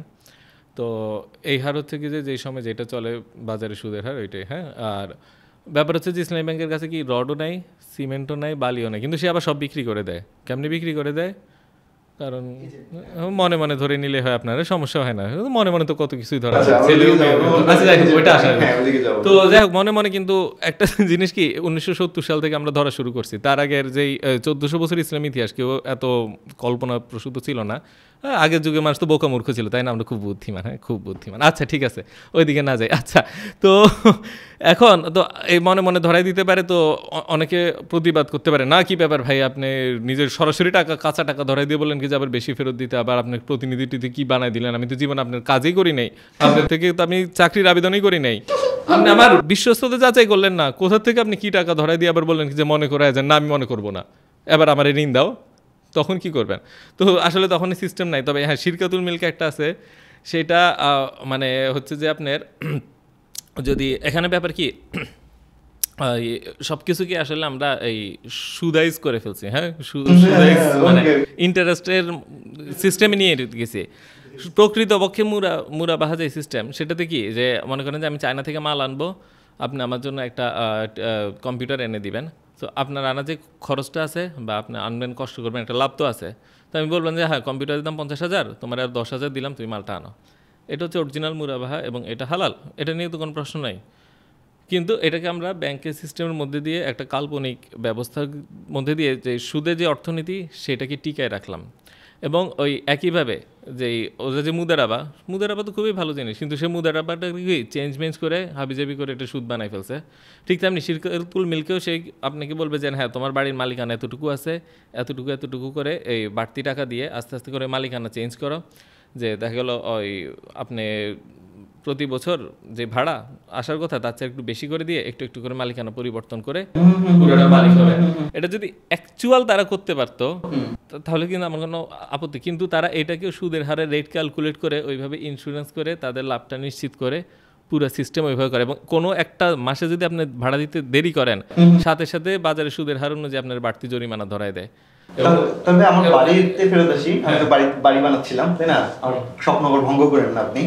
আমি যে বাড়িটা বানাচ্ছিলাম, এখন আমাকে 1 কোটি টাকা যে দিলেন আপনি, হ্যাঁ আপনাকে সেমেন্ট দিলাম 1 কোটি টাকা, তো আমাকে কত দিনের জন্য আসলে দেয়া হলো একটা বলেন? সাধারণত মানে যেটা হয় যে যখন মাল কেনার কথা বলে তখন 1 বছরের মধ্যে করে কন্ট্রাক্ট করে। এখন 1 বছর পরে আবার রিশিডিউল করে, রিফাইন্যান্স করে। ধরা যাক প্রতি বছরে যদি সুদের হার 10% হয়, এই আপনার প্রায় 7 বছরেই তো 100% হয়ে যায় চক্রবৃদ্ধিতে যদি না নেয় 10 বছরে 10% হবে। তো এখন মনে করেন যে আপনি এই বছর মাল কিনতে যে টাকা দিতে পারলেন না, পরের বছর যদি আপনি দেউলিয়া হয়ে পথে ঘুরেন, সে আবার ওইটাকে এই রিফাইন্যান্স করে দিবে। ভান দেখাবে যে এরপরের বছর আপনি 1,10,00,000 টাকার মাল কিনছেন এবং 1,21,00,000 টাকা সে আপনার থেকে পাবে, আপনাকে দিয়ে অটো মাল কিনাবে। এবং কিছুদিন আগে একটা কেস চলতেছিল আমার, যে কেসটা করছে তিনি শরিয়া বোর্ডের সাবেক জেনারেল সেক্রেটারি ছিল, কেন্দ্রীয় শরিয়া বোর্ডের সাবেক জেনারেল সেক্রেটারি। উনি নিজে কেস করছে। এখন উনি লোন নিয়েছিল, লোন নেওয়ার পরে ওনার নাম হচ্ছে রহমান। তো উনি লোন নেওয়ার পরে উনি বলে আমার কোনো ব্যবসা নাই, কিছু নাই, কিন্তু সে কিন্তু সুদ বাড়াই দিল। তো ব্যবসা যদি না থাকে কিভাবে বিজনেস ট্রানজ্যাকশনের মধ্যে দিয়ে সুদ বাড়ে? এটা তো আচ্ছা ওনার লাভ বাড়ে আর কি, এটা তো সম্ভব না। আপনার ব্যবসা নাই, দেউলিয়া, আপনি ব্যাংকের থেকে ঋণ নিয়েছেন, উনি বলছে সব লেনদেন বন্ধ, পুরো আমার হিসাব খাতা বন্ধ। তারপরে 3 বছর সে এটার থেকে আবার প্রফিট 3 গুণ বাড়ায় ফেললো। এটা তো সম্ভব না যে ব্যবসায় নাকি আপনি ব্যবসাতে, তার মানে একটু সুদেই ছিল। তো ওই কেসটা চলতেছে না, ব্যাপারটা ওইদিকেই আমি চাচ্ছিলাম যে আমি বাড়ি মনে করেন আপনার কাছ থেকে টাকা পয়সা নিয়ে বাড়ি বানাইলাম, এখন 1 বছর পর আমার এই 1 কোটি টাকা প্রপারলি ফেরত দেওয়ার কথা, 1,10,00,000 টাকা আমি ফেরত দেওয়ার কথা, কিন্তু আমি 1,10,00,000 টাকা আমি 1 বছর পরে দিতে পারলাম না, আমার 2-3 বছর লেগে যাচ্ছে। এখন কি আমি 1,10,00,000 দিব? না, প্রতি বছর 10% সুদের হারে আপনি এটা যত বাড়বে তত। আমাকে এইটা একটু আপনি করে দেন তো, মানে ওকে করে দেন তো, না ওকে করে দেন তো, ওকে ইটস ওকে। ওকে করে বলতে এটা যে হালাল না সেটা ওরাও জানে। তো ওরা যেটা করে এটা আগে নিত না, কেমন? তো পরবর্তীতে ওরা বললো কি যে না, এটা না করলে তো আমরা কম্পিটিটিভ মার্কেট এখানে পিছিয়ে যাইতেছি, বা অনেক অসৎ লোক আছে। যাই হোক, অসৎ লোক তো আসলে আমার মনে হয় বলির পাঠা। যাই হোক, তো তাদেরও তো একটু লোভ লাগে, তাই না? এত টাকার কারবার একটু না নিলে খারাপ লাগে। যাই হোক, তো তারা এটা জরিমানা হিসেবে নেয়। ওকে, বলে যে আপনি জরিমানা দিবেন, জরিমানাটা তারা সিএসআর অ্যাক্টিভিটিসে খরচ করে। আবার সিএসআর অ্যাক্টিভিটিসে নিজের ব্র্যান্ডের প্রচারও হয়ে যায়। যেমন হাসপাতাল দেখেন এসে নিজের নাম ইউজ করে বৃত্তি দেখেন, এগুলো আসলে ওই সুদের উপর জরিমানার টাকা। ওকে, ওই টাকাটা জরিমানা থেকে বা আরো ইনকাম থেকে সিএসআর চলে যায়। হ্যাঁ, এবং সিএসআর তো আমার মনে হয় মার্কেটিংয়ের একটা অংশ। যদি সিএসআরটা তার ব্র্যান্ড নাম দিয়ে করে, সে যদি এমনি গোপনে দান করে দেয় তাইলে জরিমানার টাকাটা আমরা না নেওয়াই উত্তম। এটা নিচ্ছে, ওরা তো বলে কি যে আমরা অসৎ, সেজন্য তারা নিচ্ছে। আরেকটা জিনিস কি, আমি আজ থেকে প্রায় 1.5 বছর আগে বলছি সব ব্যাংক ইসলামী হয়ে যাবে। কেন? কারণ ইসলামী ব্যাংকগুলো সুদের চেয়েও লাভজনক। কীভাবে? কারণ সুদে যে আয় এটা পুরোপুরি নেয়, কিন্তু যখন একটু লস হয় তখন কাস্টমারকে ধরায় দেয়। এবং যে অ্যাকাউন্টিং জালিয়াতি এগুলো করে আপনাকে পুরা এই লাভ কমায় দেয়। এবং আমাদের কোম্পানিতে যখন কল দিছিল তো তখন অ্যাকাউন্টেন্ট বলতেছিল বলবে তো 10%, 1 বছর পর 8% ধরাই দিয়ে বলবে ভাই একটু লস গেছে, কী করবো?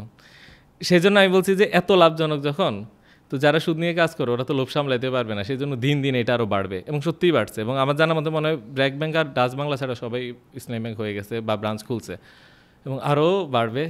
একসময় পুরো দেশে কিন্তু ইসলামী ব্যাংক হয়ে যাবে, কিন্তু দেশের অর্থনীতি কিছু বদলাবে না, আপনার ভাগ্য বদলাবে না। এখন যে সিস্টেম দেখতেছেন, যেভাবে এই কর্পোরেটগুলা ব্যাংকের সাথে লিয়াজো করে প্রচুর ঋণ নিচ্ছে, অল্প দামে প্রোডাক্ট দিয়ে মার্কেট থেকে কম্পিটিটর সরাই ফেলতেছে, ক্ষুদ্র ব্যবসায়ী কমে যাচ্ছে, সম্পদ পুঞ্জীভূত সব হবে। এই জিনিস কিন্তু হালাল হতে পারে, এটা বিবেক। কিন্তু তাদের একটা সাইনবোর্ড আছে, কি সাইনবোর্ডটা? কি শরিয়া বোর্ড। এবং শরিয়া বোর্ডের ব্যাংকের মূল কার্যক্রমের সাথে কোনো সম্পর্ক নেই। শরিয়া বোর্ডের সাথে আমার কথা হয়েছে, তারা তো ব্যাংক চালায় না, এবং অনেক শরিয়া বোর্ডে অনেকে আছে যে নিজেই জানে না যে ব্যাংকিং সিস্টেম কি। এটা বাস্তব, কথাটা যতজনে অস্বীকার করক, আমি লিখে দিতে পারবো এটা সত্য কথা। শরিয়া বোর্ডে আছে নিজে ব্যাংকিং সিস্টেম বুঝে না, কিছুই জানে না। আমার মানে গিজি করছে, মানে ইটস লাইক আপনি আইডিওলজিক্যালি আগুন ধরাই দিচ্ছেন, and I like O my god, পানি খুঁজতেছে। আচ্ছা ভাই, আপনি তো বলতেছেন কোনোটাই সলিউশন নাই, কিন্তু একটা ঘটনা আমি শেয়ার করতে চাই। কানাডার রেজাইনা সিটিতে, সেখানে মোহাম্মদ আশিক নামে একটা ভাই আছে, তার সম্বন্ধে আমি জানি। দেখেন তারা কি করে, মুসলিম বিভিন্ন স্টুডেন্ট নানান জায়গা থেকে সেখানে পড়তে যায়। এখন স্টুডেন্টরা পড়তে যাওয়ার পর তাদের কমন একটা নিড কি, একটা গাড়ি লাগে। $10,000-15,000 খরচ হয়, একটা গাড়ি লাগে। এখন এই গাড়িটা হুট করে একটা স্টুডেন্ট কিনতে পারে না দেখে তারা কিন্তু কি করে, কার লোন নেয়, তাদের গাড়িটা লোন নিতে হয়। এখন আমি একজন মুসলিম, আমি চাচ্ছি না লোনে গাড়ি নিতে, কারণ আমাকে সুদ দিতে হবে না। What's the solution? এই মানুষগুলো কি করলো, তারা একটা সলিউশন নিয়ে আসছে। তারা দেখা যায় প্রায় 30 জনের মতো মিলে একটা গাড়ি কিনে, সেই গাড়িটা কিনে ওই ছেলেটাকে ভাড়া দেয়। তো ভাড়া দেওয়ার পর সে প্রতি মাসে দেখা যায় $10,000 যদি একটা গাড়ি হয়, সেটার ভাড়া ডেইলি দেখা যায় কি $5 মতো আসে, মাসে হচ্ছে $150 মতো ভাড়া। সো এই ভাড়ার সাথে সাথে সে কি করে, অ্যাডিশনালি কিছু টাকা দেয়, সো দ্যাট ও গাড়ির মালিক হয়ে যায়। তো 30 জন থেকে আস্তে আস্তে মালিকানাটা কমতে থাকে এবং তার মালিকানা বাড়তে থাকে। তার মালিকানা যত বাড়বে তার ভাড়ার পরিমাণও আস্তে আস্তে কমবে। এরকম যেতে যেতে যেতে একসময় সে গাড়ির মালিক হয়ে যায়। দারুণ, এখানে কিন্তু কোনো সুদের ঘটনা আসতেছে না। এবং এখন পর্যন্ত তারা প্রায় 85টারও বেশি গাড়ি এভাবে ফাইন্যান্স করলো আল বারাকা ইনভেস্টমেন্ট লিমিটেড। এবং তারা যাদেরকে দেখে এটা করতেছে, মানজিলরা আবার এই কাজটা করে হচ্ছে বাড়ি নিয়ে। তারা কি করে, বাড়ির উপর ফাইন্যান্স করে। এখন এই জিনিসটা, মডেলটা যে আসলে কাজ করে সেটা বোঝারও উপায় কি, তারা শুরু যখন করে তখন 6 কোটি টাকার মতো একটা ইনভেস্টমেন্ট নিয়ে শুরু করে। 2020-এ এটা প্রপারলি শুরু হয়। সেই টাকাটা উঠে এসে রিইনভেস্ট হয়ে প্রায় 10 কোটি টাকার মতো ফাইন্যান্সে পরিণত হয়েছে। তার মানে ইটস ওয়ার্কিং, এবং প্রচুর ছেলে মেয়ে এখান থেকে কিন্তু সুবিধা পাচ্ছে, সেই সুদ থেকে বের হয়ে আসতে পারতেছে। এবং এটাকে আমরা যদি বলি যে ইউ উড আন্ডারস্ট্যান্ড বেটার, যে ডিমিনিশিং মুশারাকা, অর্থাৎ মুশারাকা সবাই মিলে ইনভেস্ট করলাম এবং সেখান থেকে আস্তে আস্তে মানে আমিও এটা কি করতে থাকি, আপনি হয়তো উদাহরণ তখন দিচ্ছিলেন না, আমিও এটার মালিক হতে থাকি। সো এইরকম কনসেপ্টগুলো কি আমাদের আসলেই এই সুদ থেকে বের করে আসতে হেল্প করবে না? অবশ্যই অবশ্যই, আলহামদুলিল্লাহ, খুবই ভালো একটা উদাহরণ দিলেন। আসলে এটাই তো সলিউশন, এটাই তো ইসলামী সলিউশন। এবং এখানে কিন্তু আপনার সুদ নাই, ফ্র্যাকশনাল রিজার্ভ ব্যাংকিংও নাই। জি, এটা নাই। একটু আগে যে আমি বললাম যে ব্যাংক টাকা তৈরি করতে পারে, এবং ব্যাংক আপনার 10 টাকাকে 100 টাকা বানায় এবং বাকি সব টাকার মালিক হয়ে সুদে আসলে ওইটা বৃদ্ধি করতে পারে। এবং এইভাবে আমরা একটা বিশাল পঞ্জি স্কিমের মধ্যে আছি, যেটা ভেঙে পড়তে বাধ্য যতদিন না পর্যন্ত আমরা বেশি ঋণগ্রস্ত হই। আপনার সিস্টেমটা এটা পুরার অ্যাগেনস্টে, একদম নতুন একটা সিস্টেম, পিওর 100% একটা হালাল সুন্দর সিস্টেম। যারা বলে যে আমি খালি সমস্যা নিয়ে আলাপ করি, সমাধান দিতে পারি না, এইটা তো একটা সলিউশন। এরকম অনেক জায়গায় অনেক ক্ষেত্রে অনেক সলিউশন আর পসিবল।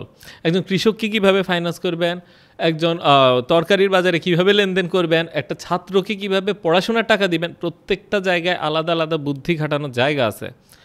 যেই জায়গায় আমরা সুদটা দেখতে পাচ্ছি, ওই সব জায়গায় আমি এখন পর্যন্ত রেড ফ্ল্যাগ দিলাম যে না, stop it, this is injustice.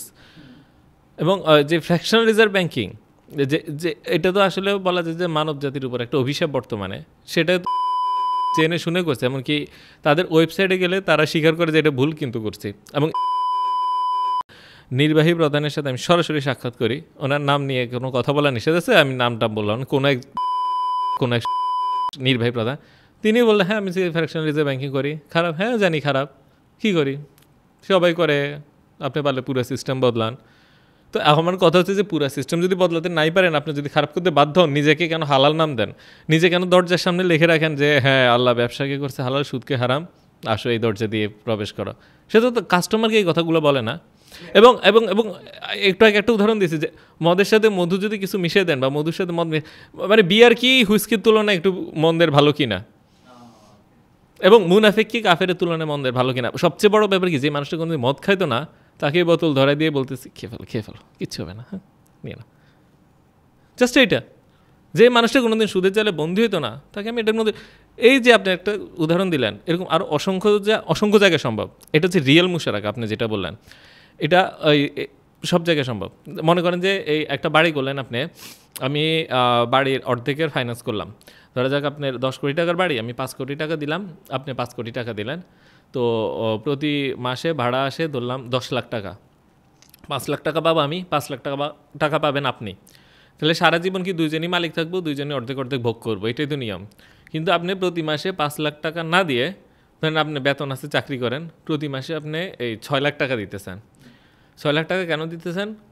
কারণ ওই 1 লাখ টাকা দিয়ে আপনি আমার থেকে বাড়ির একটু একটু করে মালিকানা নিতেছেন। তো ধরা যাক একটা ফ্ল্যাটের দাম যদি 1 কোটি হয়, আপনি 10 বছর চাকরি করে 1 লাখ টাকা দিয়ে 1 কোটি হয়ে যাবে। তখন আমি বলবো যে না, আমি আজকে থেকে ওই বাড়ির অর্ধেকের মালিক না, বাড়ি যদি 10 ফ্ল্যাটের হয় তুমি 6 ফ্ল্যাটের মালিক, আমি 4 ফ্ল্যাটের মালিক। তারপরে 6 ফ্ল্যাট থেকে কিন্তু এমন আরও বেশি ভাড়া আসবে, তার সাথে বেতন যুক্ত হয়ে আরও দ্রুত আরেকটা ফ্ল্যাট কিনবেন, আরেকটা কিনবেন, এইভাবে। এবং দিনে দিনে আমার অংশ কমতে থাকবে। আগে যদি আমি অর্ধেক মালিক হতাম, 6 লাখ টাকা দিলে আপনি দিতেছেন বাড়তি 1 লাখ টাকা। আর আমি যখন এর চেয়ে কম 2.5 লাখ টাকার ভাড়ার মালিক হব, তখন 6 লাখ টাকা দিলে আপনি 2.5 প্লাস 3.5, মানে অনেক বড় অংশ দ্রুত কিনে ফেলতেছেন। সম্পূর্ণ হালাল। আমার তো হালাল সিস্টেম। আপনি এখানে কিন্তু মাঝখানে ফ্র্যাকশনাল রিজার্ভের কথা তুললেন, এটা কি ছোট্ট করে একটু ক্ল্যারিফাই করা যায় যে ফ্র্যাকশনাল রিজার্ভ বিষয়টা আসলে কি? ফ্র্যাকশনাল রিজার্ভ অত্যন্ত জটিল একটা বিষয়, এবং এটা এমন একটা বিষয় যে আমি বললাম যে আপনি ব্যাংকে রাখলেন 10 টাকা, ব্যাংক ঋণ দিবে 100 টাকা। এটা আমাদের সাধারণ চিন্তায় অসম্ভব, তাই না? আমার কাছে যদি থাকেই 10 টাকা, আমি তো 100 টাকা ঋণ দিতে পারি না। কিন্তু ব্যাংক পারে, কারণ bank can create money, bank can print money, this is digital money. আর ওইটাই আপনাকে ঋণ আকারে দেয় এবং তার উপর সুদ নেয়। এখন চিন্তা করেন, সারা দেশে আছে 10,000 কোটি টাকা, 10,000 কোটি টাকা আমি ব্যাংকে রাখলাম, ব্যাংক এটা পুরোটা ঋণ দিল। কত টাকা দিবে? 10কে 100 গুণ বানাবে, 1 লক্ষ কোটি টাকা। এর উপর সুদ আসবে কত? 10,000 কোটি টাকা। 1 বছরে সারা দেশের সব টাকা তার। তারপরের বছর কি হবে?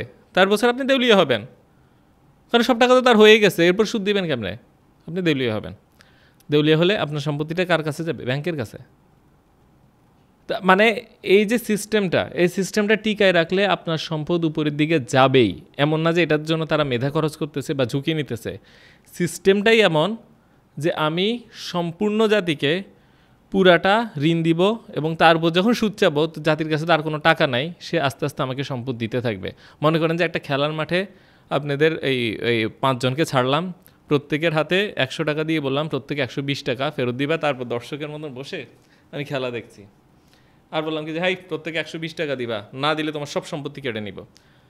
আপনি চিন্তা করেন তো, এটা কি আপনারা পারবেন? যে প্রত্যেকের হাতেই আছে 100 টাকা, আপনাকে একটা খেলার মাঠে ছেড়ে দিছি, বললাম 120 টাকা, যে ফেরত দিতে পারবে না ওর সম্পত্তি কেটে নিব। সিস্টেমেই তো আপনি একজন তো দেউলিয়া হইতে বাধ্য, তাই না? 4 জন যদি ঋণ দেয় ফেরত, তাহলে 480 টাকা আসে, তার একজন 20 টাকা নিয়ে আসবে, হলো না? বললাম আচ্ছা, এই বছরে সুদ 20 টাকা, পরের বছর আরও 20 টাকা আনো। আপনাদের মধ্যে খেলাটা কিন্তু আসলে খেলা থাকবে না, গ্ল্যাডিয়েটর ফাইট হয়ে যাবে। আমি যদি বলি 2টা দল ফুটবল খেলো, যে জিতবে তাকে একটা কাপ দিব, সেটা হচ্ছে সুস্থ প্রতিযোগিতা। অনেকে ব্যবসা করবে, যে ভালো করবে তার সম্পদ একটু বাড়বে।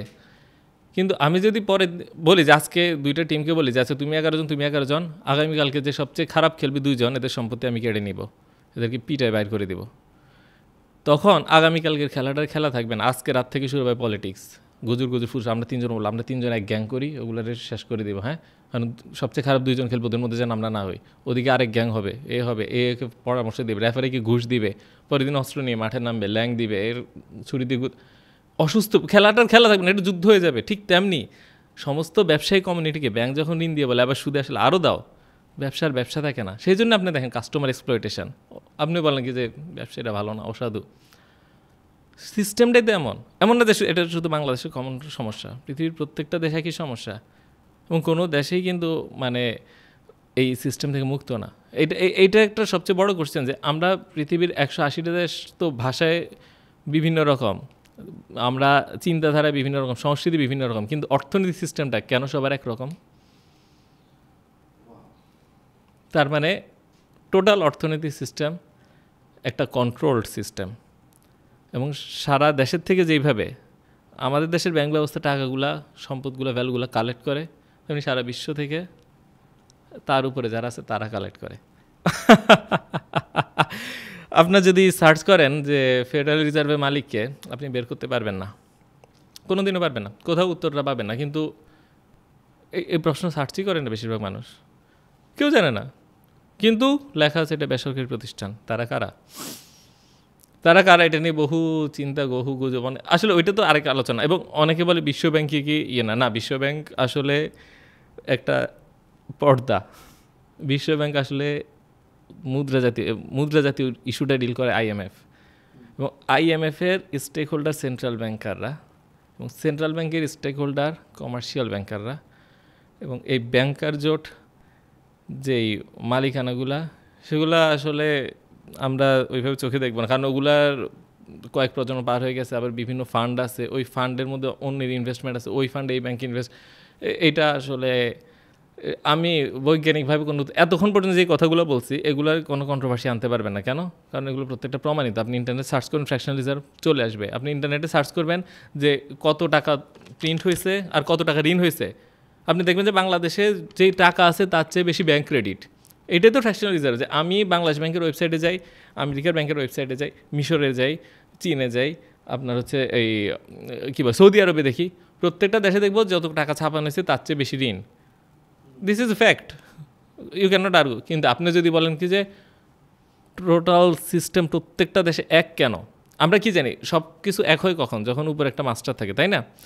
আমরা এখানে 10 রকম আচরণ করব, কিন্তু একজন যে কমান্ড দেয় তুমি এমনি করো, তুমি এমনি, তুমি দেখেন একটা শৃঙ্খলা আছে। মহাবিশ্বেও কিন্তু আমরা শৃঙ্খলা দেখি, সেই জন্য আমরা বলি মাস্টার আছে, তাই না?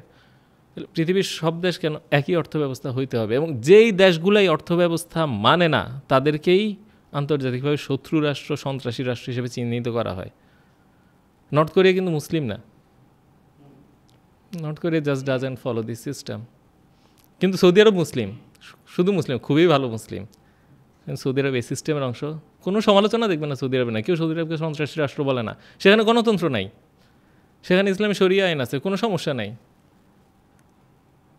কিন্তু যদি আফগানিস্তানে এই ঘটনা করতে যায় খুব সমস্যা হয়ে যায়, আর বাংলাদেশ যদি করতে যায় শরিয়া আইন উড়াই দিবে। সৌদি আরবে কিছু হচ্ছে না কেন? হ্যাঁ, তো বাংলাদেশ যদি এই সিস্টেমকে মেনে নিয়ে বলে হ্যাঁ তোমাদের সব কিছুর সাথে আছি, সাথে শরিয়া আইন একটু নিলাম, আচ্ছা নো প্রবলেম। ওয়াও, খুবই ডিপ আলোচনা ভাই। এখন আমরা তো সবাই ছোটোখাটো মানুষ, আমরাও এখন এই জায়গা থেকে আমরাও বুঝতেছি বিষয়টা।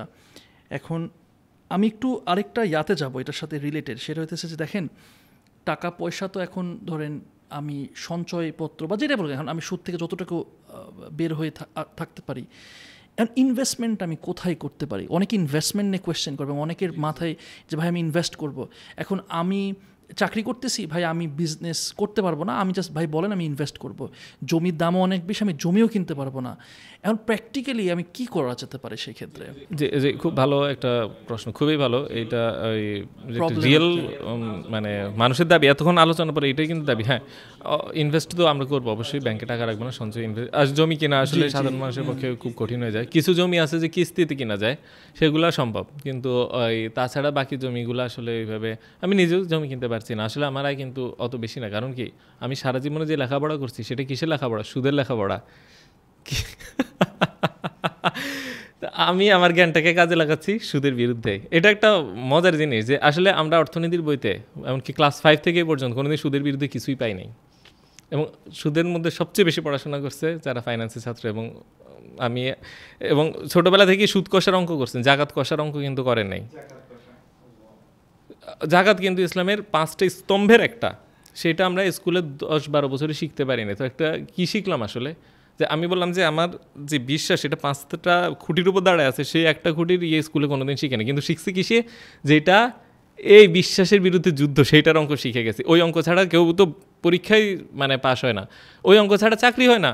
বিসিএসে যান সুদ কষার অঙ্ক, ব্যাংকে চাকরি যান সুদ কষার অঙ্ক, আপনি প্রাইমারি স্কুলের টিচার হতে যান ইসলাম ধর্ম শিক্ষা, তাও সুদ কষার অঙ্ক করেই ঢুকতে হবে, নিবন্ধনের পরীক্ষায় সুদ কষার অঙ্ক। তো দেখছেন আপনি পুরা আমাদের যে এডুকেশন সিস্টেমটা, সেটাতে কোথাও সুদের বিরুদ্ধে কিছু নেই। কোনো অর্থনীতিবিদকে দেখছেন যে সুদ যে খারাপ সেটা নিয়ে কথা বলতে? আল্লাহ তো আমাদের জন্য সুদ নিষিদ্ধ করছে সুদ খারাপ দেখেই। আমাদের আল্লাহ তো কোনো পাওনা নাই আমাদের থেকে নাকি, যে না আমরা সুদ না খাইলে আল্লাহ রিজিক বাড়বে বা নাউজুবিল্লাহ। হ্যাঁ, তো বা রাসুলের কিছু পাওয়া নাই, রাসুল তো মারা গেছে সাল্লাম, রাসুল সাল্লামের কিন্তু পাওয়ার কিছু নাই এখান থেকে। তো তাহলে মানে সুদ আমাদেরই পাওনা, কিন্তু আমরা এত ক্ষতিকর একটা বস্তু নিজের জন্য হালাল করছি, নিশ্চয়ই এটার এফেক্ট আছে, রাষ্ট্রীয়ভাবে হালাল করছি, এফেক্ট আছে। সে এফেক্টটা কোনো অর্থনীতিবিদ কেন দেখায় না? এই প্রশ্নটা যখন আমার মাথায় আসে তখন আমি চিন্তা করলাম আইদার ইসলামী ফেথকে রং হইতে হবে অথবা সুদকে ভালো হইতে হবে, একসাথে দুইটা সম্ভব না। সুদও খারাপ, ইসলামও সত্য, এটা সম্ভব। সুদ ভালো, ইসলাম সত্য, হয় ইসলামকে ত্যাগ করতে হবে, নয় আমি সারা জীবন যে অর্থনীতি শিখছি সেখানে একটা গ্যাপ ছিল, গ্যাপ আমাকে বের করতে হবে। সেখান থেকে অনুসন্ধান করতে করতেই আজকে এই পর্যায়ে পর্যন্ত আসা, এবং এইটার পিছিয়ে দীর্ঘ শ্রম আছে। এবং আজকে আমার বইও আনতে বলছিল যে অনেকে জানতে চাবে যে আপনার এই সব কিছু যদি আমি বই আকারে একটা আলোচনার মধ্যে পাইতে চাই, তো সেই বইগুলা আপনারা আমার নাম দিয়ে সার্চ করলে আশা করি পাবেন।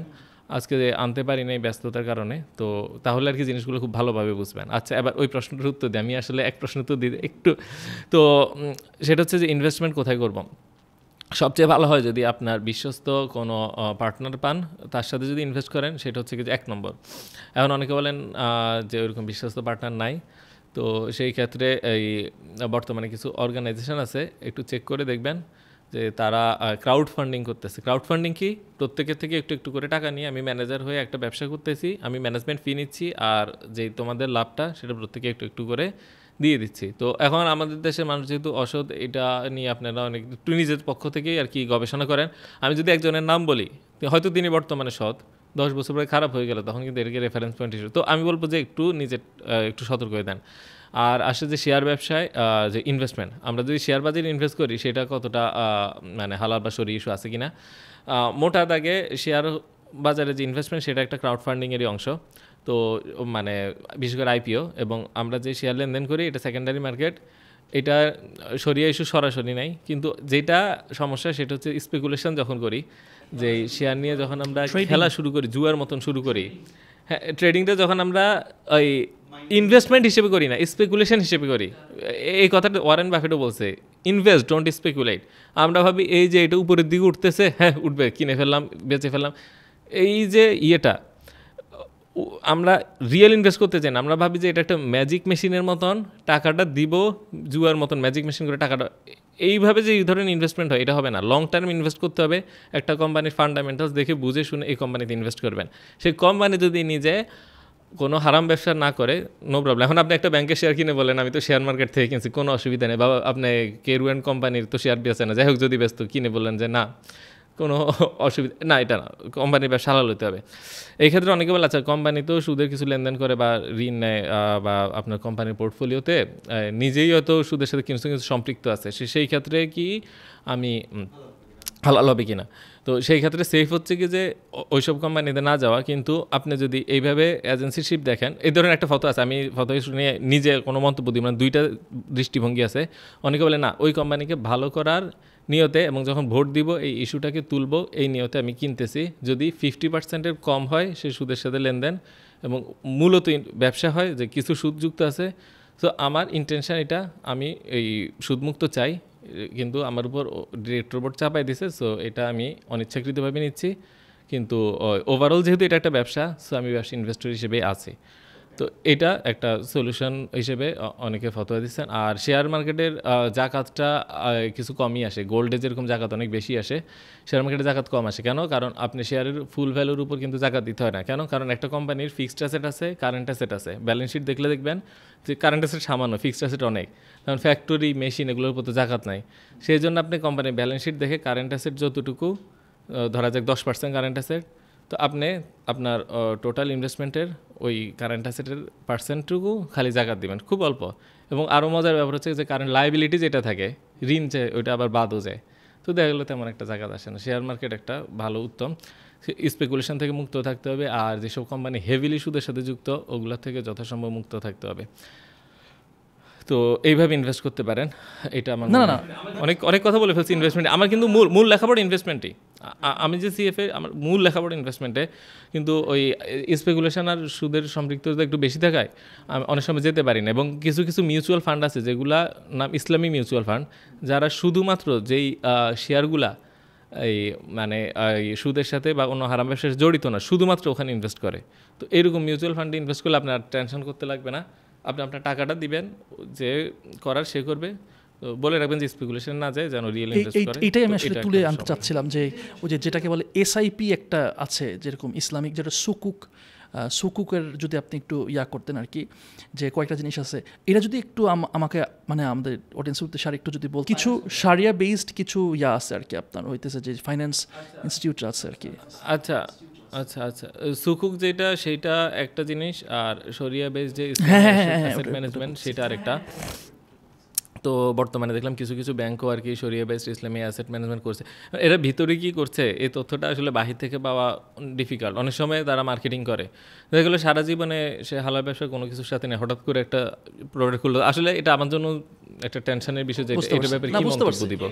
বাট অপশন আছে, কিন্তু আমি অফকোর্স অপশন আছে, অডিয়েন্স শুধু প্যানিক হোক, ভয় পাক, আমি এটা চাইতেছি না। না না না না, মোটেও না। ইসলাম ইজ বিউটিফুল।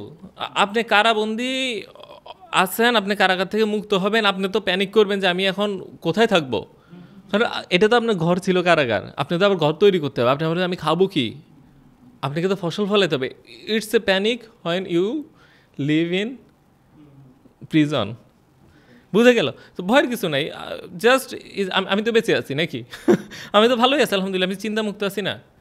আমি তো ওই না খাই রাখাই না লাগদিন, আল্লাহ নীলতিমিকে খাওয়াচ্ছে না। একটা নীলতিমি যে পরিমাণ খায় আপনি সারা জীবনে জানি না অতটুকু খাইতে পারেন কিনা, ও তো সুদমুক্তভাবে খেয়ে যাচ্ছে। আপনার চিন্তা কি? একটা হাতি খাচ্ছে না বনে জঙ্গলে, যে হাতি সে কার চাকরি করে, কার থেকে সুদ নেয়, কিসের চিন্তা? ওইটা বাদই দিলাম, যে ইস্যুটা ছিল সুকুক আর এগুলো। হ্যাঁ, ওই যদি কেউ ভালোভাবে ওই মিউচুয়াল ফান্ডটা ম্যানেজ করে, যেটা বলছেন আলহামদুলিল্লাহ খুব ভালো। তার চেয়ে ভালো হয় উনি যেটা বলছে যে আমরা যারা সত্যিকার বিপদগ্রস্তদেরকে যে মুশারিকা সিস্টেমে যদি বারবার ইনভেস্টমেন্ট করে, আর যদি ক্ষুদ্র ঋণ সেখানে কর্জে হাসান আনতে পারে। এই যে আমরা যে দেখি বর্তমানে ক্ষুদ্র ঋণ প্রতিষ্ঠানের নাম বলবো না, তারা তো অনেক সুদ নেয়, কিন্তু নাম বললে আবার সমস্যা হয়ে যায়, যাই হোক সুদখোর বলে মাইন্ড করে। তো এখন ব্যাপার হচ্ছে যে এগুলা যদি কেউ মানে এইসব প্রতিষ্ঠানে কিন্তু অনুদানের অভাব হয় না, আপনারা জানেন এইসব এনজিওগুলার। তো তারা অনুদানটা ম্যানেজমেন্ট কস্ট নিয়ে যদি কর্জে হাসানা করতে পারে তাইলেও চলে। আর যদি কর্জে হাসানার জাস্ট এই ট্রানজ্যাকশানের জন্য যে ম্যানেজমেন্ট কস্টটা আসে সেটা যদি আপনি বিয়ার করেন, কিছু মতামত আছে যে এটা হালাল, যে আপনি সুদ দিবেন না, শুধুমাত্র যে এই ট্রানজ্যাকশানটা করতে যে ফিটা লাগছে ধরে যাক সেইটা নিতে পারবেন। ধরে যাক আপনাকে আমি কর্জে হাসানা দিব, আবার ফেরত নিব, তো একটা লোক পাঠাইছি, তো এখন ওই লোককে আপনার কাছে টাকা দিয়ে আনতে তার রিক্সা ভাড়া লাগছে বা কিছু, আপনি ওকে ওই টাকা বললাম যে ওকে ওই টাকা দিয়ে দিও। ঠিক তেমনি যদি একটা প্রতিষ্ঠান চালানোর জন্য জাস্ট রিলেভেন্ট একটা ফিক্সড কস্ট নিতে পারে সবার থেকে, এটা এই সুদের হারের মতন না, এটা কিছু শর্ত আছে, ওইভাবে নিতে পারে, তাও নিতে পারে, যাই হোক।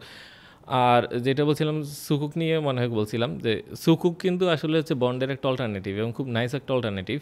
সুকুক যদি কেউ রাইট ওয়েতে করতে পারে সেটা খুবই সুন্দর একটা সিস্টেম। এটা কীরকম, ধরেন আপনি বললেন যে আমার হাতে 10 কোটি টাকা আছে, আমি ফিক্সড রিটার্ন চাই, মোটামুটি ফিক্সড, একদম ফিক্সড তো আসলে সম্ভব না।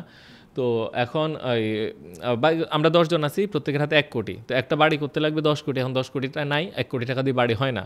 তখন কি করব, 10 জন 1 কোটি টাকা জমা দিব, একজন ব্যক্তি 10 কোটি টাকা দিয়ে বাড়ি করে প্রতি বছর আমাদের ভাড়া তুলে দিবে। এটা কি হলো যে আমরা তারপরে 20 বছর যাবে, 20 বছর পর সে বাড়িটা বিক্রি করে দিবে, যেই দামে বিক্রি হবে আমাদের 10 জনকে 10 ভাগ করে টাকাটা দিয়ে দিবে। জাস্ট বন্ডের অল্টারনেটিভ। বন্ড কী ছিল, যে আমরা এই ঋণ দিব, আবার টাকা ফেরত পাবো, মাঝখানে লাভ পাবো। তো এখানে কী করলো, টাকা দিলাম, বাড়ি করলো, ভাড়াটা ভাগ করে দিল, তার বাড়িটা বিক্রি করলো, এবং এইটা ইনফ্লেশন অ্যাডজাস্টেড। আমরা যেমন দেখি টাকার ভ্যালু কমে যাচ্ছে, সেজন্য আমাদের লস হয়ে যাচ্ছে, এখানে এটা হবে না। কেন? কারণ বাড়িতেও 20 বছর পরে তার বেশি দামে বিক্রি হবে।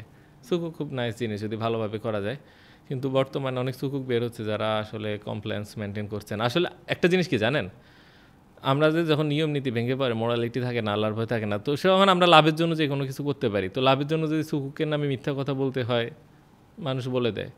এগুলা তো আসলে কোনো আইন দিয়ে এভাবে মানে একটা নজরদারি বোর্ড থাকবে ইন্ডিপেন্ডেন্ট, যারা কারো থেকে লাভ নিবে না, যারা হচ্ছে কি যে সবাইকে পলিসিং করবে যে তুমি ঠিক মতন করছো কিনা। তাইলে আর কি আমাদের সবার জন্য জিনিসগুলো অনেক সহজ হতো। আমিও নাম বলতে পারতাম এর থেকে কিনেন ওর থেকে কিনেন। তো কিন্তু কেউ যদি রিয়েল সুকুক করে অবশ্যই কিনবেন, আর যদি বাজারে রিয়েল সুকুক না পাওয়া যায় আপনি নিজেরা মিলে নিজেরা করে ফেলতে পারেন। আমি মাঝে মাঝে মাদ্রাসাতেও আপনার লেকচার নেওয়ার সুযোগ হয়েছিল, এবং অনলাইনেও মাঝে মাঝে আমরা যে ইয়েগুলো করি, সেশনগুলো করি, সেখানে বিভিন্ন বিশ্বাসের মানুষও কিন্তু থাকে। তো অনেক সময় আমি প্রশ্ন করি যে আচ্ছা, আমরা যদি প্রত্যেকটা ব্যক্তি ঠিকভাবে জাকাত দিতাম, তাহলে কি আমরা হজরত ওমর রাদিয়াল্লাহু আনহু বা এই সময়ের আবু বকর রাদিয়াল্লাহু আনহু বা রাসূল ওইরকম একটা অর্থনীতি পাইতাম কিনা? তো মানুষে দেখি যে না পাইতাম না, মাথার মধ্যে যেন কি একটা, তখন বলে আচ্ছা কী সমস্যা, কী সমস্যা? তো বলে ভাই জাকাত তো ঠিক মতন দেই না। আমি বলি না ঠিক মতন দিব। বলে কি যে শোনেন, জাকাত দেওয়ার নিয়ম আছে। কী নিয়ম? যে আপনি এমনভাবে জাকাত দিবেন যেন সে লোকটা স্বাবলম্বী হয়, আগামী বছর না আসতে পারে। আপনি তাকে লুঙ্গি একটু দিলেন, তারপর হচ্ছে কি যে একটা গামছা কিনে দিলেন, এগুলো কোনো জাকাত হবে না। বলে আচ্ছা ঠিক আছে, যেমনি দেওয়ার তেমনি দিব, স্বাবলম্বী করে দিব, রিক্সা কিনে দিব, নয় তার হচ্ছে ঘর করে দিব, যে কোনো কিছু একটা করে দিব। এবারে কি আমরা ওই অর্থনীতি পাবো কি না? সবাইকে দিতে হবে, একদম সঠিক নিয়মে হিসাব করতে হবে। বলে হ্যাঁ করব, দিব। এবারে প্রায় 90% বলে হ্যাঁ ইনশাল্লাহ পাইতে পারি, কিন্তু দুই একজন একটু ইয়ে করে। আমি বলি কী সমস্যা? বলে ভাই এটা তো রাষ্ট্রীয়ভাবে করার নিয়ম, আসলে আমরা তো বেসরকারিভাবে এগুলো এইভাবে করি না বা করবো না। বলে যা, সরকার বললো যে হ্যাঁ আর কিছু হোক না হোক এই জিনিসটা আমি প্রপারলি এস্টাবলিশ করব, তাইলে কি আমরা ওইরকম একটা অর্থনীতি পাবো কিনা সোনালি। তারপরে সবাই ইনশাল্লাহ ইনশাল্লাহ খুশি।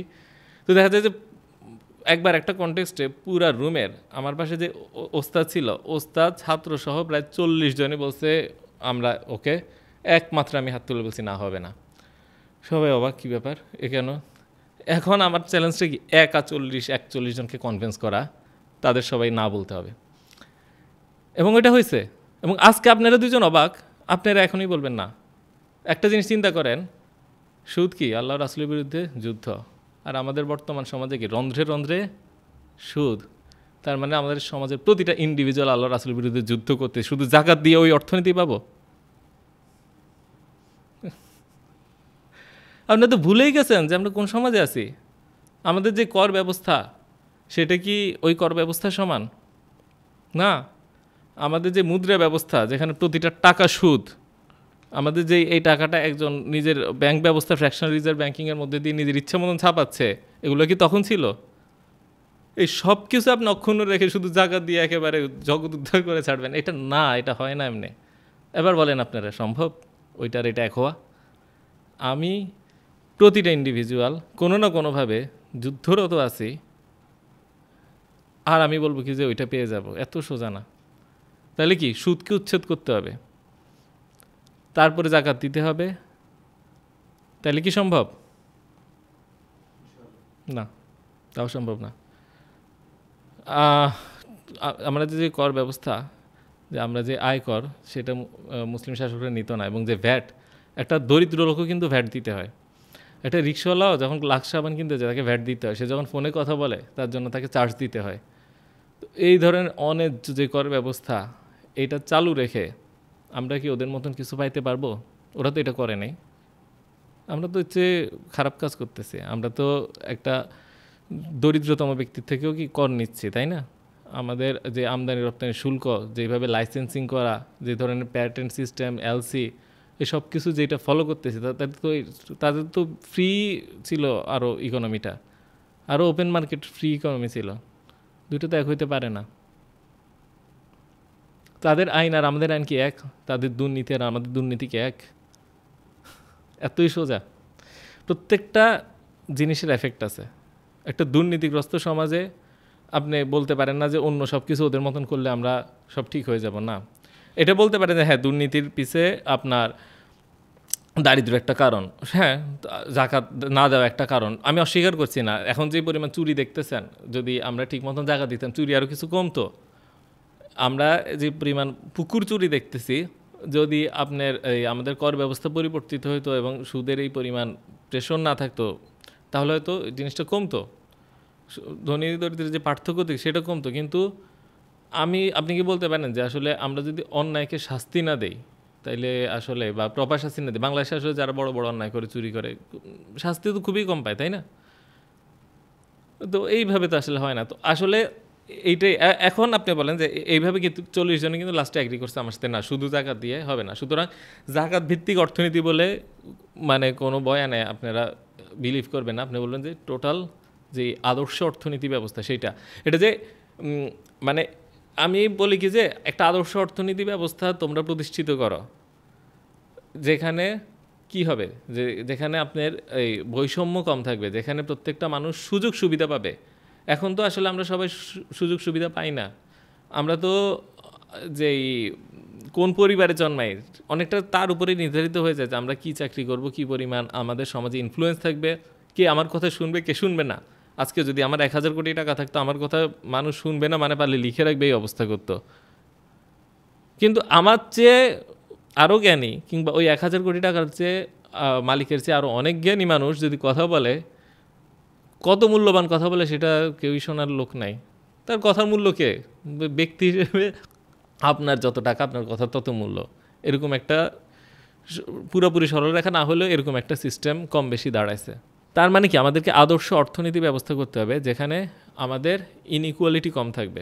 ইনইকুয়ালিটি একটা বিগ প্রবলেম, যেখানে আপনার টাকা কম আছে দেখে কেউ আপনাকে অসম্মান করবে না, যেখানে একজনের 1000 কোটি টাকা আছে দেখে আপনি তাকে সালাম করে জন্মের ব্যাপারটা তা না। হ্যাঁ, মানুষ হিসেবে সালাম দিবেন, কিন্তু এমন না যে সে আপনার জীবনের উপর নিয়ন্ত্রণ আনবে। আপনি কি লেখাপড়া করেন, আপনি কি মিডিয়াতে কি দেখেন, আপনি কি খান, সব কিছুর উপর তার নিয়ন্ত্রণ যাবে, এরকম থাকবে না। এখন এই যে ইনইকুয়ালিটি, এটা কমানোর জন্য আমরা দেখি যে কল্যাণ অর্থনীতি বা ওয়েলফেয়ার ইকোনমিক্স, যেটা নর্থ ইউরোপে আছে, আমি কিন্তু ওইসব দেশেই ছিলাম, পড়াশোনা করেছি। তারা কি করে, তারা ধনীকে ট্যাক্স দেয় অনেক বেশি, মানে 40%, এমনকি হাইস্ট ট্যাক্স স্ল্যাব নরওয়েতে আপনার 60-70%-এও পৌঁছে যায়। তো মানে আপনার আয় কিছুই থাকে না, মাত্র 30-40% আয় নিজের পকেটে ঢুকাইতে পারেন। ওই পরিমাণ ট্যাক্স দিয়ে তারা সবার জন্য বেনিফিট দেয়, যে সমাজের সবার জন্য যে সাধারণ বেনিফিট সেগুলো দেয়, যে আপনার যে এডুকেশনটা ফ্রি, আপনার ছোটোবেলা থেকে একদম ইউনিভার্সিটি লেভেল পর্যন্ত এডুকেশনটা ফ্রি। তারপরে আপনার যেই স্টুডেন্টদের জন্য ওই যে ট্রান্সপোর্টেশন সেটা অনেক সাবসিডি করা থাকে। তারপরে হচ্ছে যে আপনার ওই যখন সন্তান হবে, যেই সন্তানের যতগুলো সন্তান হবে ততগুলো সন্তানের হাত খরচ দেওয়ার জন্য আপনি টাকা পাবেন। তো একটা ফ্যামিলি রেস করার জন্য কিন্তু এটা একটা বেশ মজাদার, যে আপনার সন্তান হওয়ার সাথে সাথে আপনাকে ক্যাশ দিচ্ছে কিছু, যে কষ্ট করছে সন্তানটা হয়েছে টাকা নাও, এবং প্রতি মাসে মাসে সন্তানকে পালবে একটু টাকা নাও, যত সন্তান হয় তত দিবে।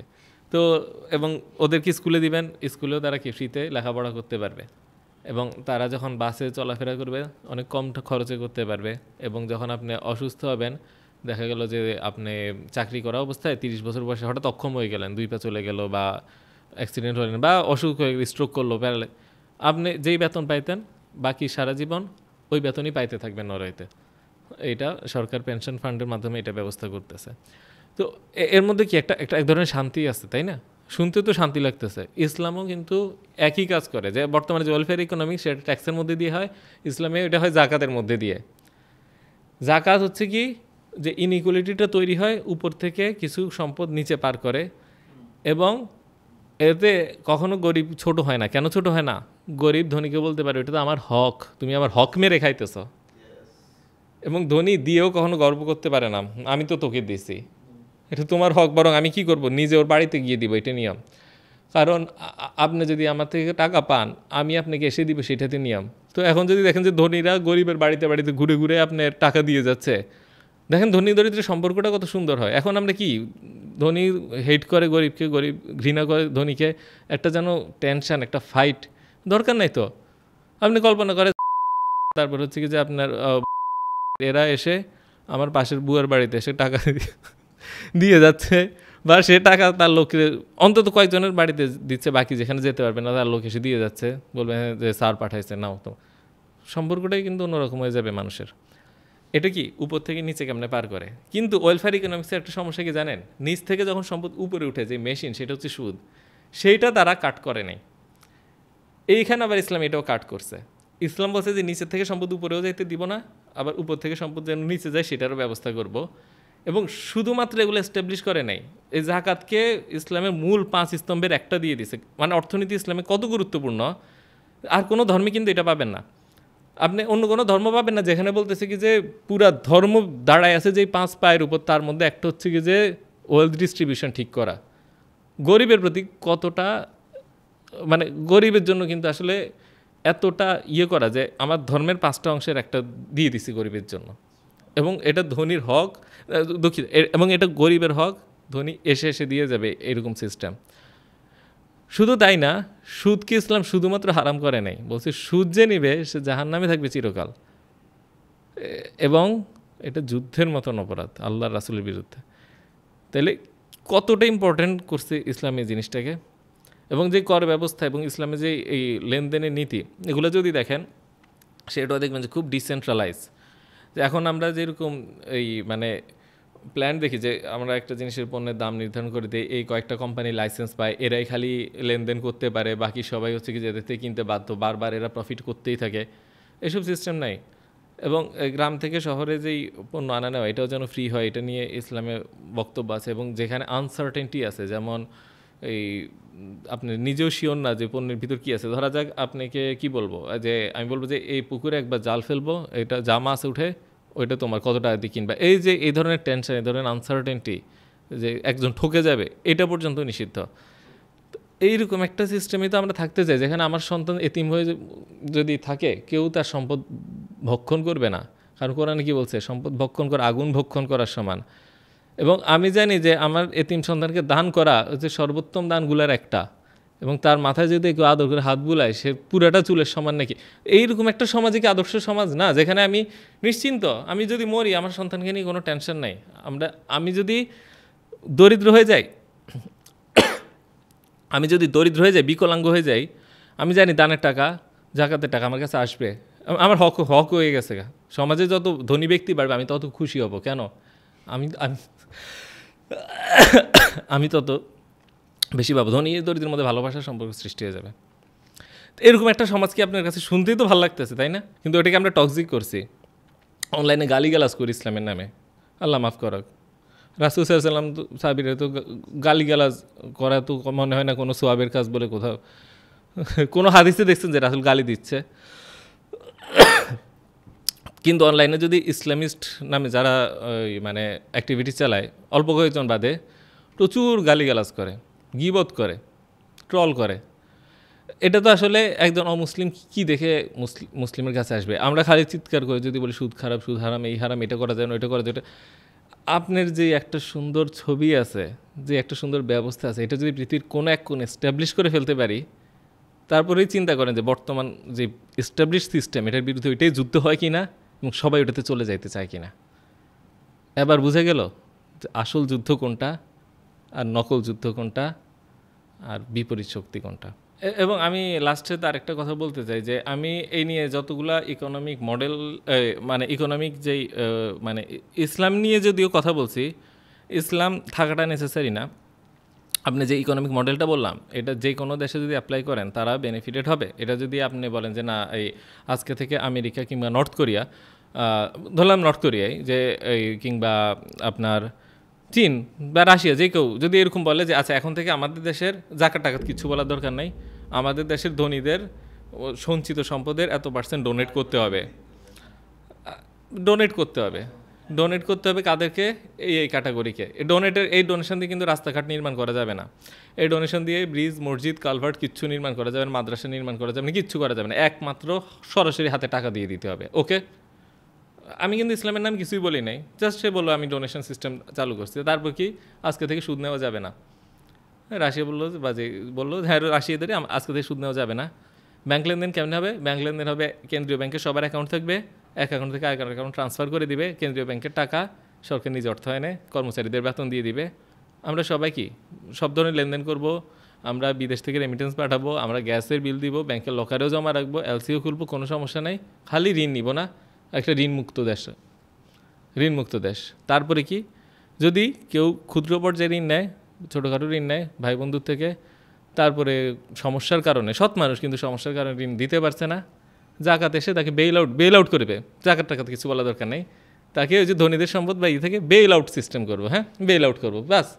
আমাদের দেশে যদি কেউ এতিম হয়ে মারা যায়, ওর সম্পদ খাইলে তাকে কঠোরভাবে আমি শাস্তি দিব। আমাদের দেশে যে দান করবে, দানের মধ্যে শ্রেষ্ঠ দান হবে বিধবা, এতিম এবং অসহায়দেরকে দান। এবং আমাদের দেশে যদি একটা গরিবকে আরেকজন খাইতে নিরুৎসাহিত করে, তাকে বলবো এটাই তুমি অন্যায় করছো, শুধুমাত্র নিরুৎসাহিত করছো, এটাই অন্যায়।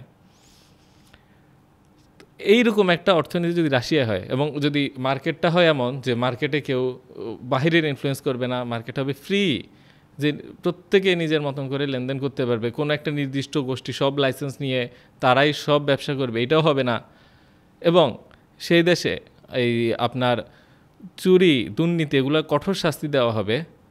এবং সেই দেশের মানুষ একজন আরেকজনকে গালিগালাজ করবে না, গীবত করবে না, একজন আরেকজনের পিছে অযথা শত্রুতা, হিংসাও করবে না, অধিক সম্পত্তির লোভও করবে না, এবং দান করাটাকে মনে করবে জীবনের একটা সেরা পাওনা। ফরগেট ইসলাম। ওই দেশে আপনি যাইতে চান কিনা? কে যাইতে চায় না? ওইটাই তো আদর্শ। এই আদর্শটাই তো আমার দরকার। এবার সেটা ইসলামের নামে আসুক কি নামে আসুক, ওইটা তোমার ব্যাপার। তুমি মুসলিম না হইতে পারো, just I am building A model, look at this, implement this, I guarantee যে সারা বিশ্ব তোমার দিকে তাকায় থাকবে যে এইটাই তো সেরা। আমরা একবার বলি ক্যাপিটালিজম, তার বলি এটা এই সমস্যা, একবার বলি কমিউনিজম ওই সমস্যা, আরেকবার মিশ্র এটা তো এই সমস্যা। আমরা নিজেরাই জানি এগুলো সবগুলোই সমস্যা আছে। তো একটু দেখো না অন্য একটা মডেল দেখো, হারানোর তো কিছু নেই। তুমি নিজেই স্বীকার করতেছো আমার এই মডেলের সমস্যা আছে, তার একটা মডেল নিয়ে দেখো, পারলে একটা ছোট দামে চালু করো। এটাই আমার প্রস্তাব।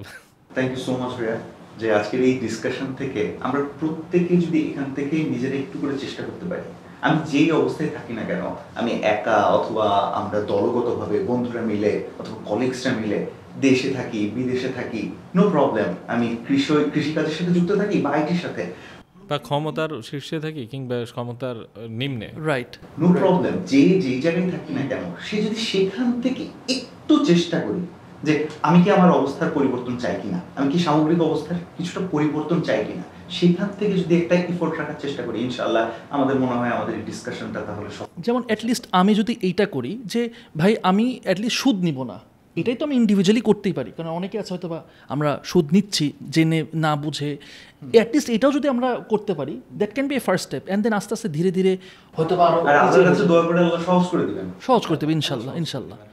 আর আমি দর্শকদের জন্য একটা কথা বলতে চাই, সেটা হচ্ছে যে আজকে যা কিছু শুনলেন, এরপরে আপনার সামনে দুইটা রাস্তা, শুনলেন খুব মজা পেলেন, একটা লাইক বা কমেন্ট করে ভুলে গেলেন, অথবা আপনি এটা মাথায় রাখলেন এবং সারা জীবন চিন্তা করলেন যে কিভাবে আমি কল্যাণের পথে একটা পা হলেও বাড়াবো। এই দুই রাস্তার মধ্যে কোন রাস্তায় যাবেন সম্পূর্ণ আপনার সিদ্ধান্ত এবং আপনার জবাবদিহিতা, সেটা আপনিই ঠিক করেন তো কী করবেন। অলরাইট, সো আল্লাহ আমাদের কল্যাণের দিকে নিয়ে যাক। আর আজকের এই ডিসকাশনের যদি আরো ইনডেপথ আমরা জানার চেষ্টা করি, যেগুলো মোহাম্মদ পাটওয়ারি ভাই বহু বছর ধরে লিখে আসছেন, তার লেখা প্রায় 8টি বই অলরেডি অ্যাভেলেবল। সেই বইগুলো যদি আপনারা দেখতে চান, ডেসক্রিপশনে সেগুলোর লিঙ্ক দেওয়া থাকবে। সো রিকোয়েস্ট করবো সেগুলো নিয়ে আরো দেখুন, আরো জানুন। সো থ্যাংক ইউ এভরিওয়ান এতক্ষণ ধরে আমাদের সাথে থাকার জন্য। দেখা হবে নেক্সট এপিসোডে। আসসালামু আলাইকুম।